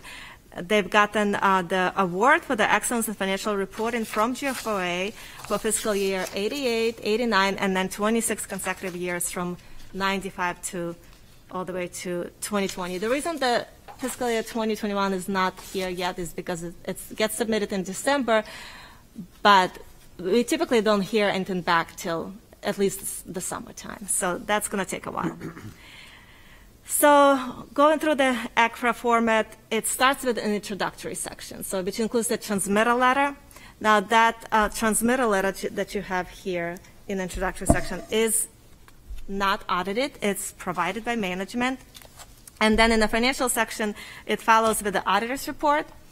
We provided an unmodified report, and what that means is we did not need to do any modifications to your financial statements to make them be in conformance with GAAP, or Generally Accepted Accounting Principles. Follows is the MD&A, the Management Discussion and Analysis. That is all your financial highlights, summaries, any type of important thing to note and to highlight. It goes into the MD&A. That is also unaudited and provided by management. And I should mention the page number. So the transmitter letter is page 1 in this document, and auditor's report is page 23, and MD&A is pages 26 through 38. So after the MD&A, we have what we call the government-wide financial statements. Those are on accrual basis of accounting, and after that, there is fund financial statements. And those are on modified accrual basis of accounting for governmental funds, but accrual basis for enterprise funds. And then you have notes in the financial section. And the last section here is the statistical section. And that's a really great section because it really provides your readers with a historical background on how the city performed by reporting multi-year data. And the statistical section is also unaudited and provided by management. So we'll go into some of these details here. So an important, of course, page is the budget versus actual comparison for your main fund, your general fund. And this here is a summary table on a budgetary basis. So we see that the revenues exceeded budget by about $2.5 million. The biggest one was the license and permits, and $1.3 million, and most of that was motor vehicle registrations, about $800,000. So the budget versus actual page is 48. And then if you look, if you want to see what cost these excesses, you go to page 34 in the MD&A. and that explains it in more detail. So like the expenditures, there's unspent of 1.5 million. The biggest department was police this year of 415,000, and of course there are other departments not as big, including community services, and you guys know there's been some vacancies, recreational program cancellations and various things like that due to COVID. So the net amount that came as a budgetary surplus was $4.1 million. And then on the following page, we have the general fund unassigned fund balance, which is also important because you guys have a policy which is described in your MD&A on page 32, talks more about it. You can get this unassigned fund balance from the balance sheet, general fund balance sheet, which is page 44, and then MD&A page 32 has write-ups on it. So the policy is 10 to 17% of appropriations, and this is a great slide because you can see you're right in the middle of that at 13.74%.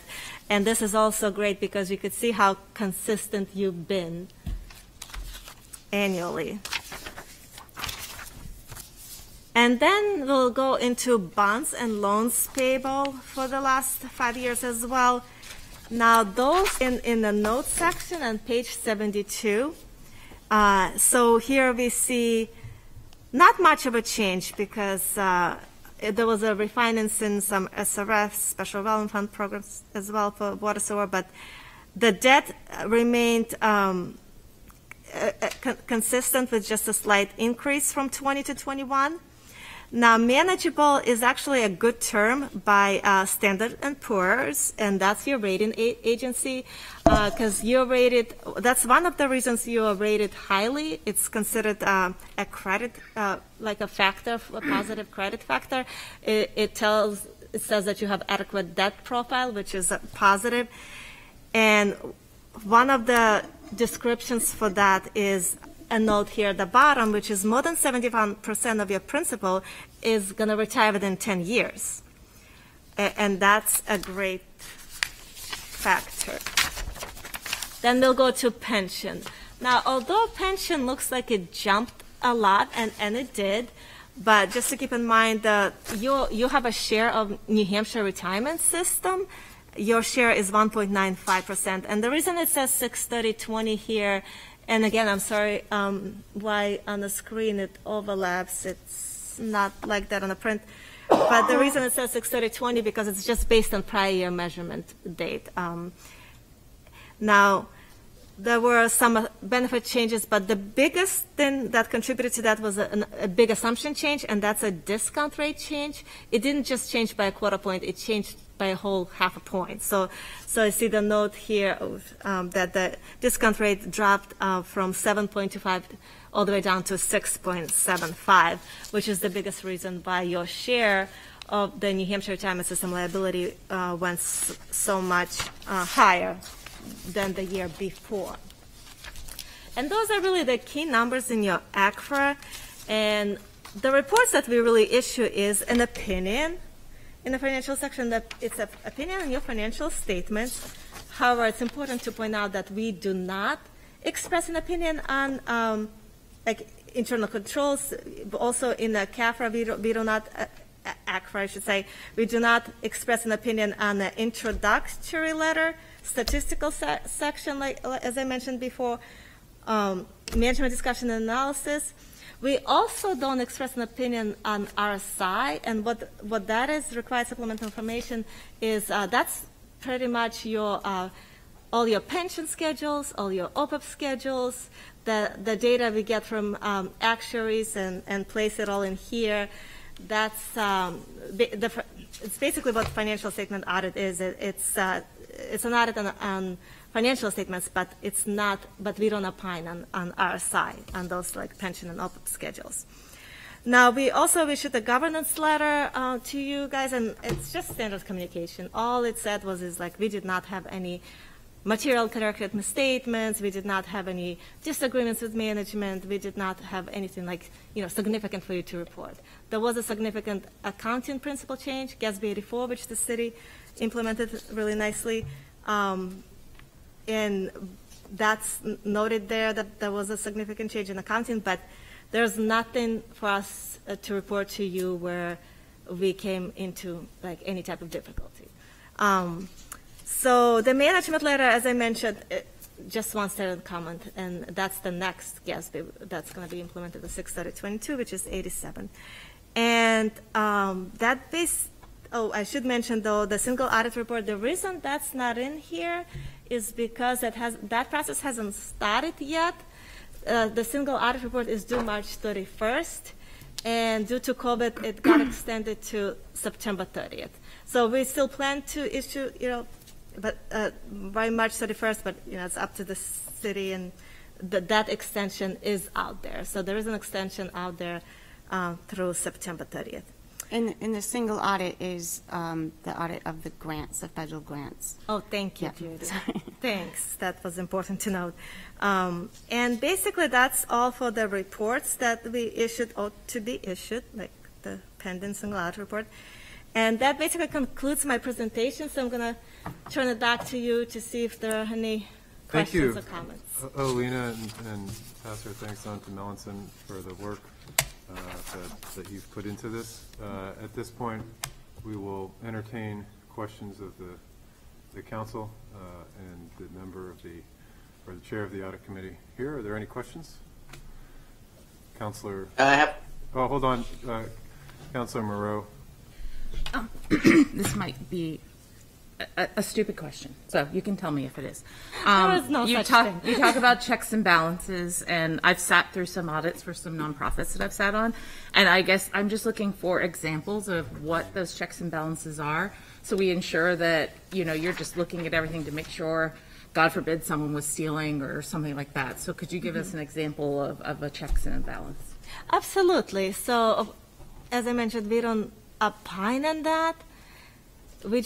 What's required for financial statement audit is just to get a document understanding of it. And a good example would be, for example, payroll, HR. Like how do we document? We document other duties segregated, for example. So if, say, HR enters pay rates and payroll processes, that's a good thing. But if payroll does both, well, that's technically considered not a segregation of duty. So we would go further, and if that is the case, for example, then we would follow with the city and say, well, what mitigating factors do you have in place? Because this is a breakdown in segregation of duties. So it's just different areas. So like vendor cycle would be a similar situation. Say if the vendor person the vendor clerk processes all the registers and approves, well, that's the segregation of duties issue. So we basically, that segregation of duties is a big thing when it comes to checks and balances. So anytime we see a breakdown, we would narrow in and see what's happening to resolve that. But it's done by all different cycles, like financial reporting cycle, which is journal entries. There's treasury, there's collections. So at every level we document. Great, thank you. All right, and next up I have Councilor Bagley and then Councilor Tabor, who both have their hands up. So we'll go to Councilor Bagley. Yeah, mine's more of a comment and slight question. I don't know which page of the document, but where you show the ACFR awards, it looks like the city of Keene, which is, I think, 23,000, we're 22,000 population, so I think a very comparable city. You've been doing the audits for them for a long number of years, and they've only won that award 3 times, and I believe we've won it 28 times. So I guess my comment is that it seems like we very regularly win these awards, plus the Triple Crown Award. But I've heard in the past that other people say, if you're a member of the organization, you automatically get an award. And based on what I see in Keene, that certainly doesn't seem to be the case. Could you comment on that? The statistics of what cities receive awards and how regularly they are received? I'm sorry, it kind of broke off a little bit. Are you saying that the city of Keene should be 28, not 3? No, I think what Councilor Bagley was pointing out is that our domination in terms of winning awards and throwing the good city of Keene under the bus. Why, if these are, what goes into winning an award, what could prevent you from winning an award, And Councilor Bagley, you did break up, so if I didn't get the spirit of the question, please chime in. No, that's perfect. And apologies to Keene. I did live in the area for 10 years. Okay. So a lot of it is the dedication of the management, because the annual comprehensive financial report is a lot bigger than just the basic financial statements. So the dedication of management, they would have to write the introductory section, the statistical section. The statistical section is 10 years worth of information. You know, that takes time to compile, and it takes time to write everything about all your accolades or awards, or your long-term financial planning, policies, economic conditions. So it's dedication of staff, resources, and just how much does the city value that this award and this program. We think it's a really great program, and we would love for all of our clients to do it. But a lot of them, some clients just might not have like the skill level. Might be a more smaller type of department. Might be, or they might not. I've heard one of the clients telling me that, well, we just don't get recognition for doing that. So it's whatever the reason is. There's could be a lot of reasons why they think they are not going to go the next step and do a comprehensive one instead of the basic one. But yeah, there are various reasons. Thank you. Judy, anything to add before we go? Just to add to that, to Council Bagley, I don't, though Keene received 3 awards, they may have only submitted in the last few years the comprehensive financial report. It's not a requirement to do this, and what Alina was saying is that there is so much more information, because just doing regular basic financial statements, you're not going to have the MD&A, you're not going to have the statistical section, you're not going to have the introduction letter. But there is a whole book of checklists, and they get reviewed by GFOA. We don't know who the reviewers are. They differ every year, and then they submit comments, and if you don't get the award, it's because you didn't hit the certain criteria that's in their checklist and comprehensive enough for the award. So it doesn't, because you submit it does not mean that you're going to get the award. So we work diligently to make sure that we do all our checks and balances in the finance department as well. Thank you. Councilor Tabor. Thank you, Mayor. Alina, I just wanted to get a little more color on how often the team changes that does our audits. It's a city council responsibility to make sure the audit is taken care of. We oversee that, and having fresh eyes to come in and look at the city's books, I think, is beneficial. Can you just comment on how many of the team each year are coming at it fresh? Oh, yes, of course. So going back, I recall when Frank Byron, then John Sullivan, and Scott McIntyre, and then now me since 2019. So I've been the principal for 2 years on this. The audit team that's been working on the City of Portsmouth audit for June 30, 21, they have not been on the audit for more than 3 years. So really, it seems pretty fresh. We currently don't have anybody on the team that's been involved for a very long time. Okay. And one more question, if I could. Maybe this is for Judy as well. In looking at the city's financial position, are we pretty comfortable that the pension liability is funded, that we have to do as part of the state plan? Or do we ever look at whether it's underfunded and whether that could come back to us in future years? You want to? I can answer some. I mean, so there's so those numbers of that liability comes from their studies and their assumptions, so whatever we're provided is what we have to book. One of the reasons why our pension went up drastically last year during the budget process is because that's 70% of our retirement rate actually is funding that liability. So in theory, it's, we're like 10 years into the program. I think it was a 30-year liability that was shared amongst all the communities, and we're like 10 years into there. Theoretically, that liability should deplete as time goes on. But that gets adjusted by the rates in order to fund that liability. So we kind of do it as a pay-as-you-go, so to speak. But we're obligated, and I can't remember what GASB number that was, but we're obligated to book that liability on our accrual basis. Yes, and that was GASB 68 started in fiscal year 15. If you look at page 96, you'll see that the New Hampshire retirement system is 58.72% funded at 6/30/21, but it's based on the previous year, measurement date 6/30/2020. Thank you. Thank you, Councilor Denton. Thank you, Your Honor. Do any of the 10 other New Hampshire communities that were listed have their own audit committees? And if so, have they had any impact on that community's rating?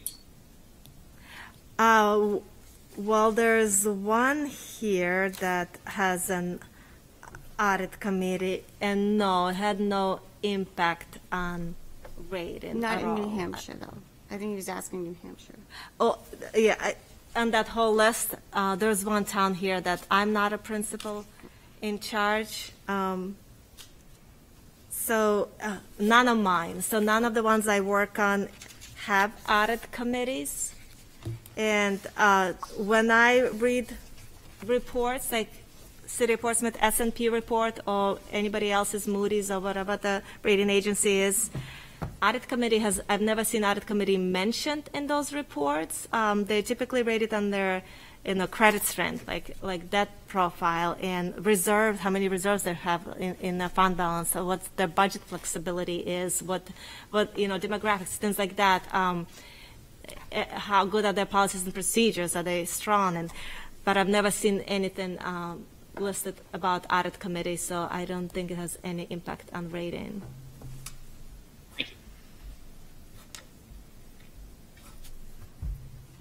Thank you, Councilor Denton. Any other questions? Councilor Cook. I have an unusual question. I don't know if you can answer it for me. Are we seeing any specific trends in the state equalization measure? Like, do we know do we expect that percentage to increase for Portsmouth over the next year? Do we expect what to increase? The equalization measure that the state does every year for contributions to Rockingham County, and have we seen any trends? So it's kind of a hard question to answer. The calculation for equalization is prepared by the Department of Revenue with the values, market value continually rising. Then, we have had an equalization net assessment that has gone up, pretty much every year. And I think that's kind of the trend across the board. So we expect, because what they try and do in an equalization is they, try to compare it for apples to apples amongst other communities. So the equalization value that's placed on is not our actual local value within our city. So our ratio might be lower, but what they're doing, if our ratio is lower, they're going to bring all the ratios up to a certain degree. So, markets increase over time. I don't know if that. It helps. I mean, I'm looking kind of in comparison to Rockingham County because I know valuations have increased across Rockingham County as well. Yes. And we're seeing those valuations even increasing much further west in Rockingham County. So I didn't know if that was impacting somehow our percentage in equalization and therefore impacting our budget. because it compares all up, it almost makes it all level amongst the communities, but it will impact the Rockingham County tax proportionment among Rockingham County. Thank you. Any other questions as it pertains to the auditor as we have her here this evening? Councilor Blaylock. Thank you, Your Honor. Alina, I'd like to ask, do you see any benefit in having an audit committee, as, you know, I mean, as in addition to the audit? Do you see any benefit from your point of view?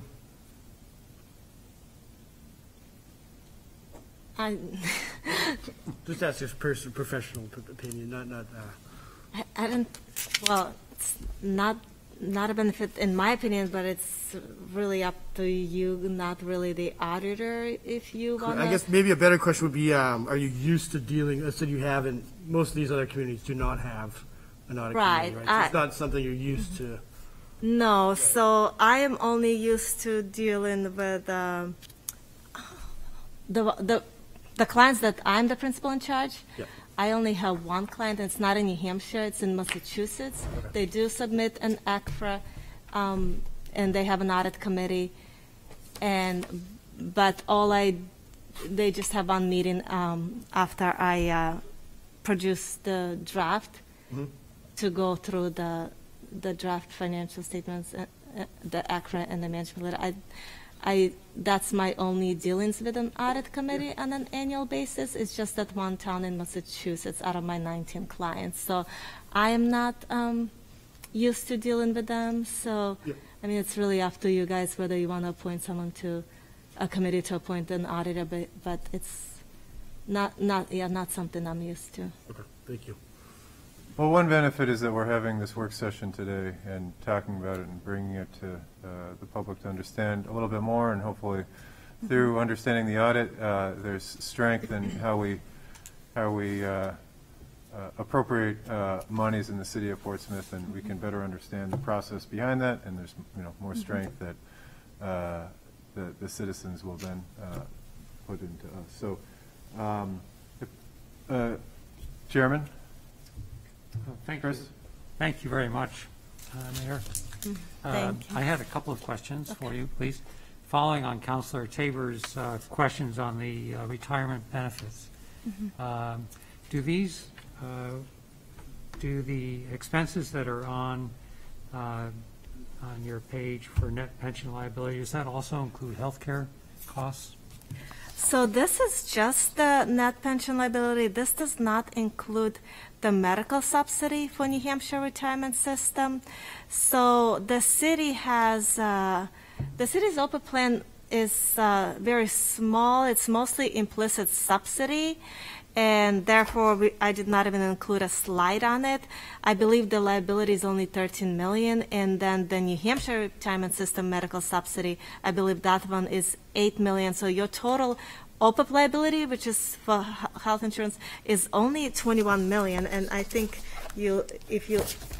and I can check that by looking at this financial statement section, page 41. So your total OPEB liability is only $21 million. So comparing to the net pension liability of $124 million, I did not even include a slide on that because your city plan, it's mostly implicit subsidy. That's the liability.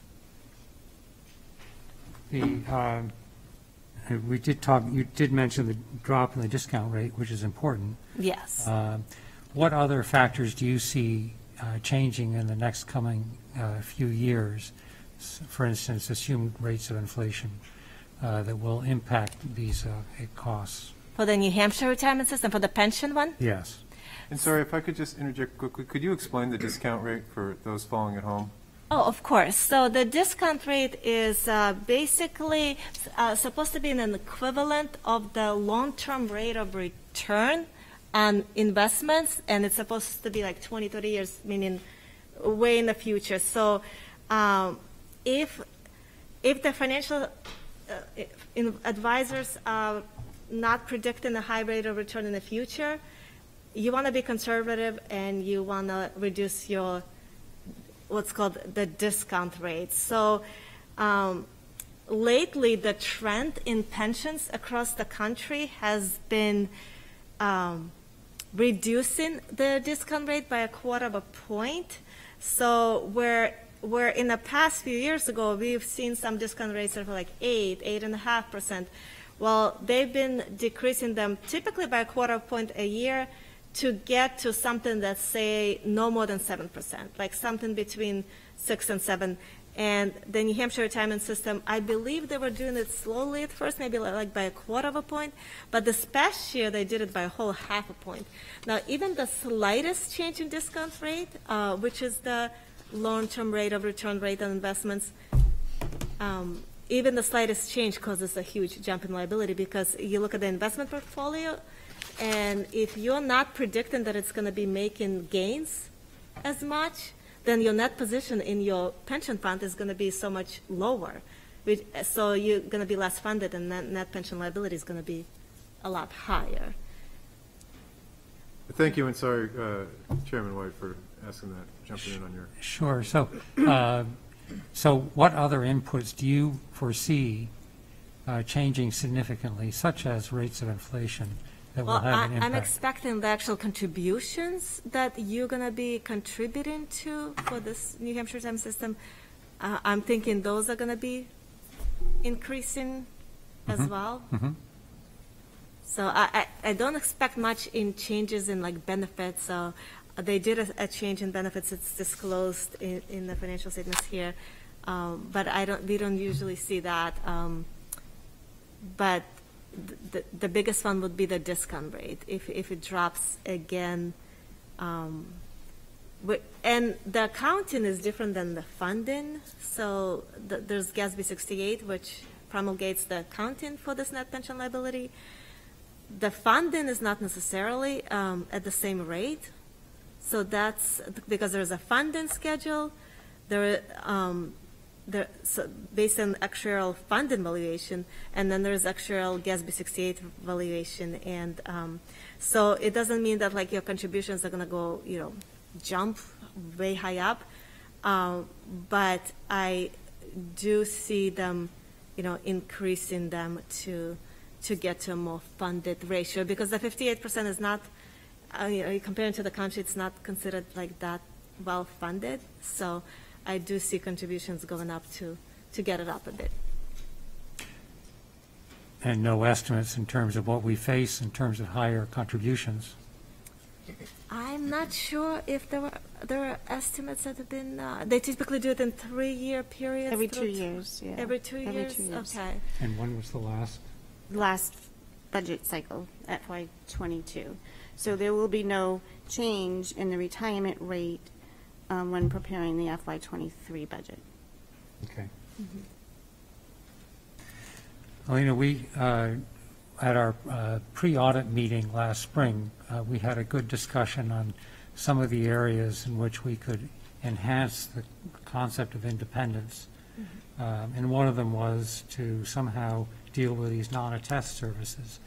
Perhaps you could speak to that as well as some of the other points that you had made.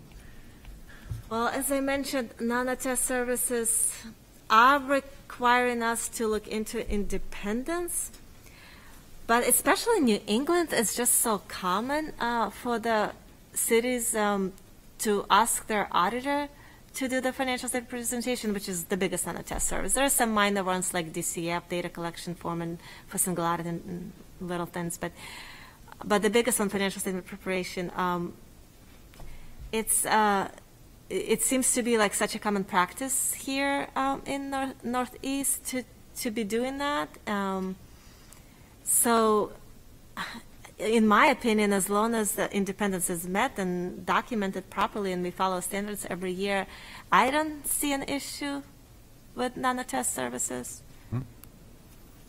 It's interesting because from an industry point of view, from your industry of auditors, there is some talk amongst people I've spoken with in Massachusetts, for instance, that the regulatory authorities may be looking at that more closely and trying to tighten up the idea that the auditor also provides the non-attest services.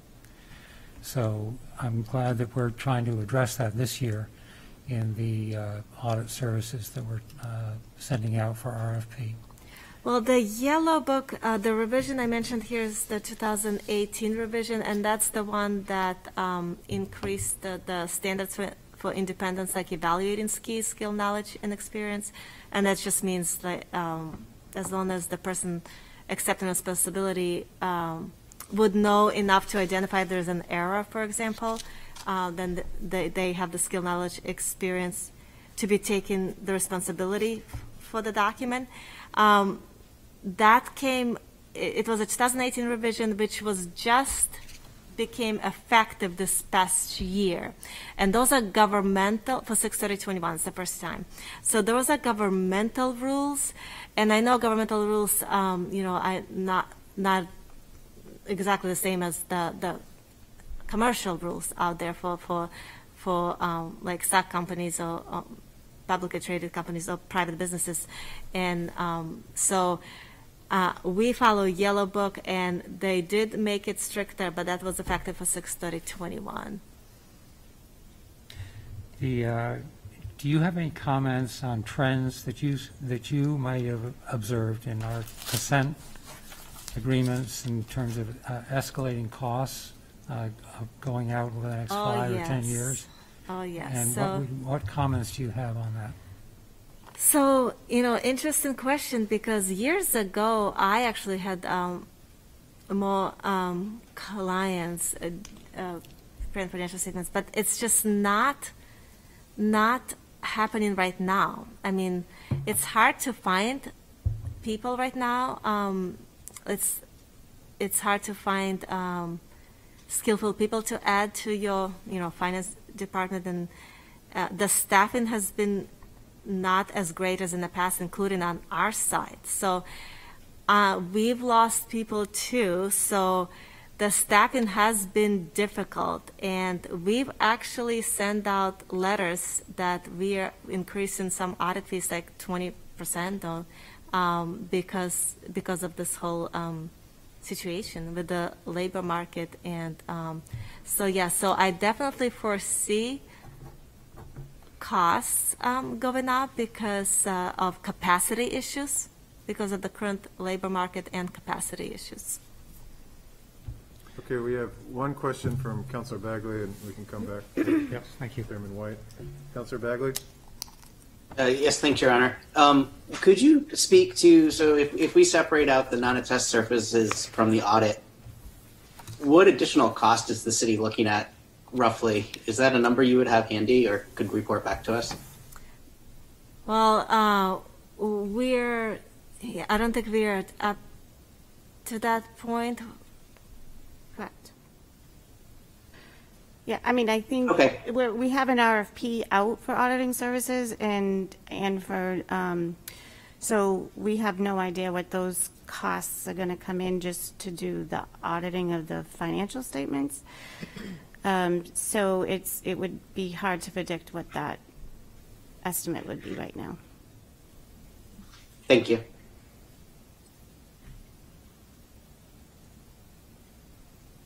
Chairman White, any other questions? I had prepared some comments from the audit committee that I thought were going to be done during public session. So I kept cutting and cutting and cutting until I got down to about 3 minutes and 30 seconds. Knowing that the red light was going to go off. But with your permission, I would like to just go through those now, if I may. I would say the 3 minutes is a gold standard for delivering effective comment. If we can keep it to that, it's great. But you will not be limited in your time here. But by keeping it brief, we keep our attention and keep the words more impactful. Okay, thank you very much. So, I'm delivering these again, expecting that I was going to be standing at the podium. So please forgive me if it's a little stilted. So I speak with you as chair of the audit committee in partial fulfillment of the audit committee's duties to advise you, the city council, on the adherence of this audit to Ordinance 1.414, the Audit Committee, and the City Charter's requirements for an independent audit. There are 3 points that I'd like to make to you tonight, independent of the Q&A that we just had. What makes an audit independent? In our opinion, why are we not there yet? And how can the City Council fix this problem so that we can achieve that independence? First of all, what makes an audit independent? Financial audits play a vital role in helping to preserve the integrity of public finance and maintain citizens' confidence in their elected leaders, i.e.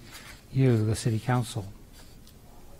Further, investors rely on financial audits to determine the creditworthiness of the municipality. Audits provide independent, underline independent assurance that financial information is reliable. From this very important booklet that I don't know if you can still get because it may be out of stock at the GFOA, but it's the mayor has a copy. I know some city staff have copies of this. This is the GFOA book on audit committees. Councilor Tabor has a copy. So on page 9 in here is a wonderful metaphor for how the relationship is supposed to work between the auditor, the governing body, and city management. So consider, please, this metaphor. The City Council is the parent, city management is the student, and the auditor is the teacher. At the end of the day, you, as parent, are responsible for the performance of the student. The teacher is hired to check on whether the student is achieving his goals, and you will want to know what problems the student has had along the way. As parent, you would not want the student to determine what is said to the parent by the teacher. You want the unvarnished truth as parent, of course. Nor should the City Council want the auditor to be controlled by city management in what is reported. The teacher and the auditor, to be independent, must be free to report what is observed. So why then, from our observation, why is the audit not independent? Today, the teacher or the auditor checks with the student management to determine what may be said and what may not be reported. Mallinson Heath, our current auditor, has been the only auditor for over 25 years. We've already touched on that. It has a relationship over that length of period invariably means that there's the arm's length nature of what should be in existence begins to be questioned. So, and not only that, but Mallinson has prepared the financial statements that then audits those so-called non-attest services. For this audit, and already for next year's audit, the audit committee has been sidelined by management. A typical audit has the auditor reporting to an audit committee rather than management. Here, the audit committee is excluded, and the auditor only reports to management until the audit is polished and complete.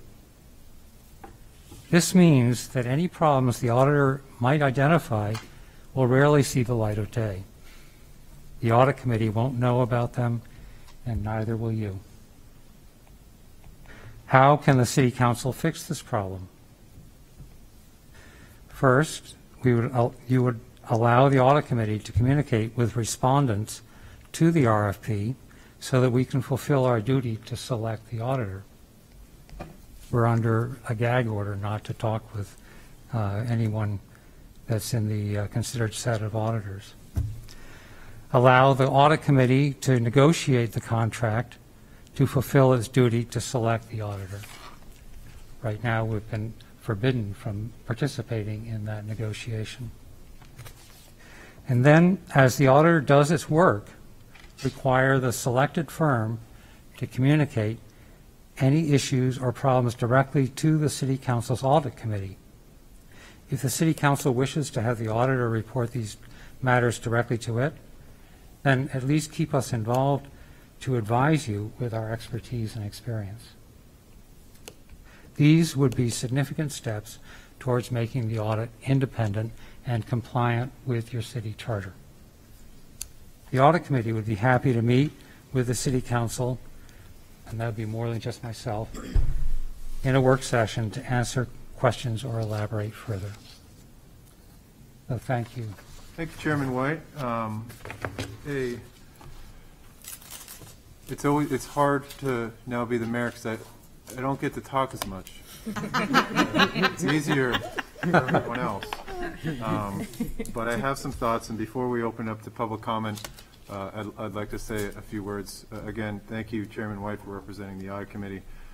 Thank you, Alina, for the work that you and your firm do on behalf of the City of Portsmouth, and for coming here tonight during a pandemic, wading through all of this and speaking with us very patiently and answering our questions. It is appreciated. Thank you to Judy and Andrew and all the city staff for pulling this together, and City Manager for having this conversation. Just a few points, not in direct response to you, Chairman, but in terms of where we are in this process that I see as an audit committee. I very solemnly take the responsibility to carry out the work of city business. I know that decisions that we might make have unintended consequences at every turn. So while in my family life, when I'm thinking with my kids, should we go down the bunny slope, or should we just take them up to the blue squares and just kind of sink or swim? I might tend towards the sink or swim attitude when I am outside of public life. But we took steps to make this a little bit slower process when it came to the Audit Committee. And I want to remind of the duties and powers. The primary purpose of the Audit Committee is to recommend an external auditor to the City Council. In the event the auditor identifies any serious exceptions, the Audit Committee shall advise and work with the City Council as to next steps. That is slightly curtailed from what I understand and what I remember as the original motion that was before us. And I think it was a good step to take a small step. I hope that the Audit Committee continues to work in this vein and we figure out what's the best system for the City of Portsmouth ultimately to bring the transparency and understanding of independence. But just 2 points, indirect response, Chairman White. I think there's a number of towns that have had an auditor, Melanson, for a number of years. I think it's good that we go to RFP, but I also noticed some that have gone to RFP, gone away, and come back. That could be a possibility, and it does not, I guess, equal that there is some sort of lack of independence there. And the other is the fiduciary responsibility of the auditing firms to be independent. And just as a lawyer or a doctor has a responsibility, I think to assume that that an auditor would be anything less than independent, I'm not stating that that is what you implied or inferred, but it's fair just repeating that an auditor must be responsible to that. So I look forward to working with you, and I've invited to meet with you and the Audit Committee. I look forward to this council as we go through the budget. I look forward to Judy and Andrew continuing to do great work for the City of Portsmouth and win us another award. We're hanging banners like the Celtics many years ago. I want to continue to hang banners compared to other cities that I'm not going to name now, because I don't want that in the paper. But I do appreciate the work, and with that I was going to open it to public comment, but look forward to working with you, Chairman White, and the Audit Committee going forward, and thank you, Alina, again for your time tonight. Thank you, Mayor. So as all public meetings, we will host public comment. Is there anybody from the public? Does not appear to be at this time. I want to thank everyone for making our first meeting, an auspicious occasion, but a successful one. Again, thank you, Chairman White, for making yourself available tonight. Thank you, Alina. Thank you. Look forward to the work that's ahead. With that, I need a motion to enter into non-public to discuss anticipated non-public session regarding litigation in accordance with RSA 91A 3, Section 2E, and RSA 91A, colon 3, Section 2, number 1, or I. So moved. So moved, Your Honor. Thank you. Second? And we will need a roll call vote for that. Assistant Mayor Kelly? Yes. Councilor Tabor? Yes. Councilor Denton? Yes. Councilor Moreau? Yes. Councilor Bagley? Yes. Councilor Lombardi? Yes. Councilor Blaylock? Yes. Councilor Cook? Yes. Mayor McEachern? Yes. Passes unanimously. Thank you, Portsmouth. Good night. Stay safe. Stay warm.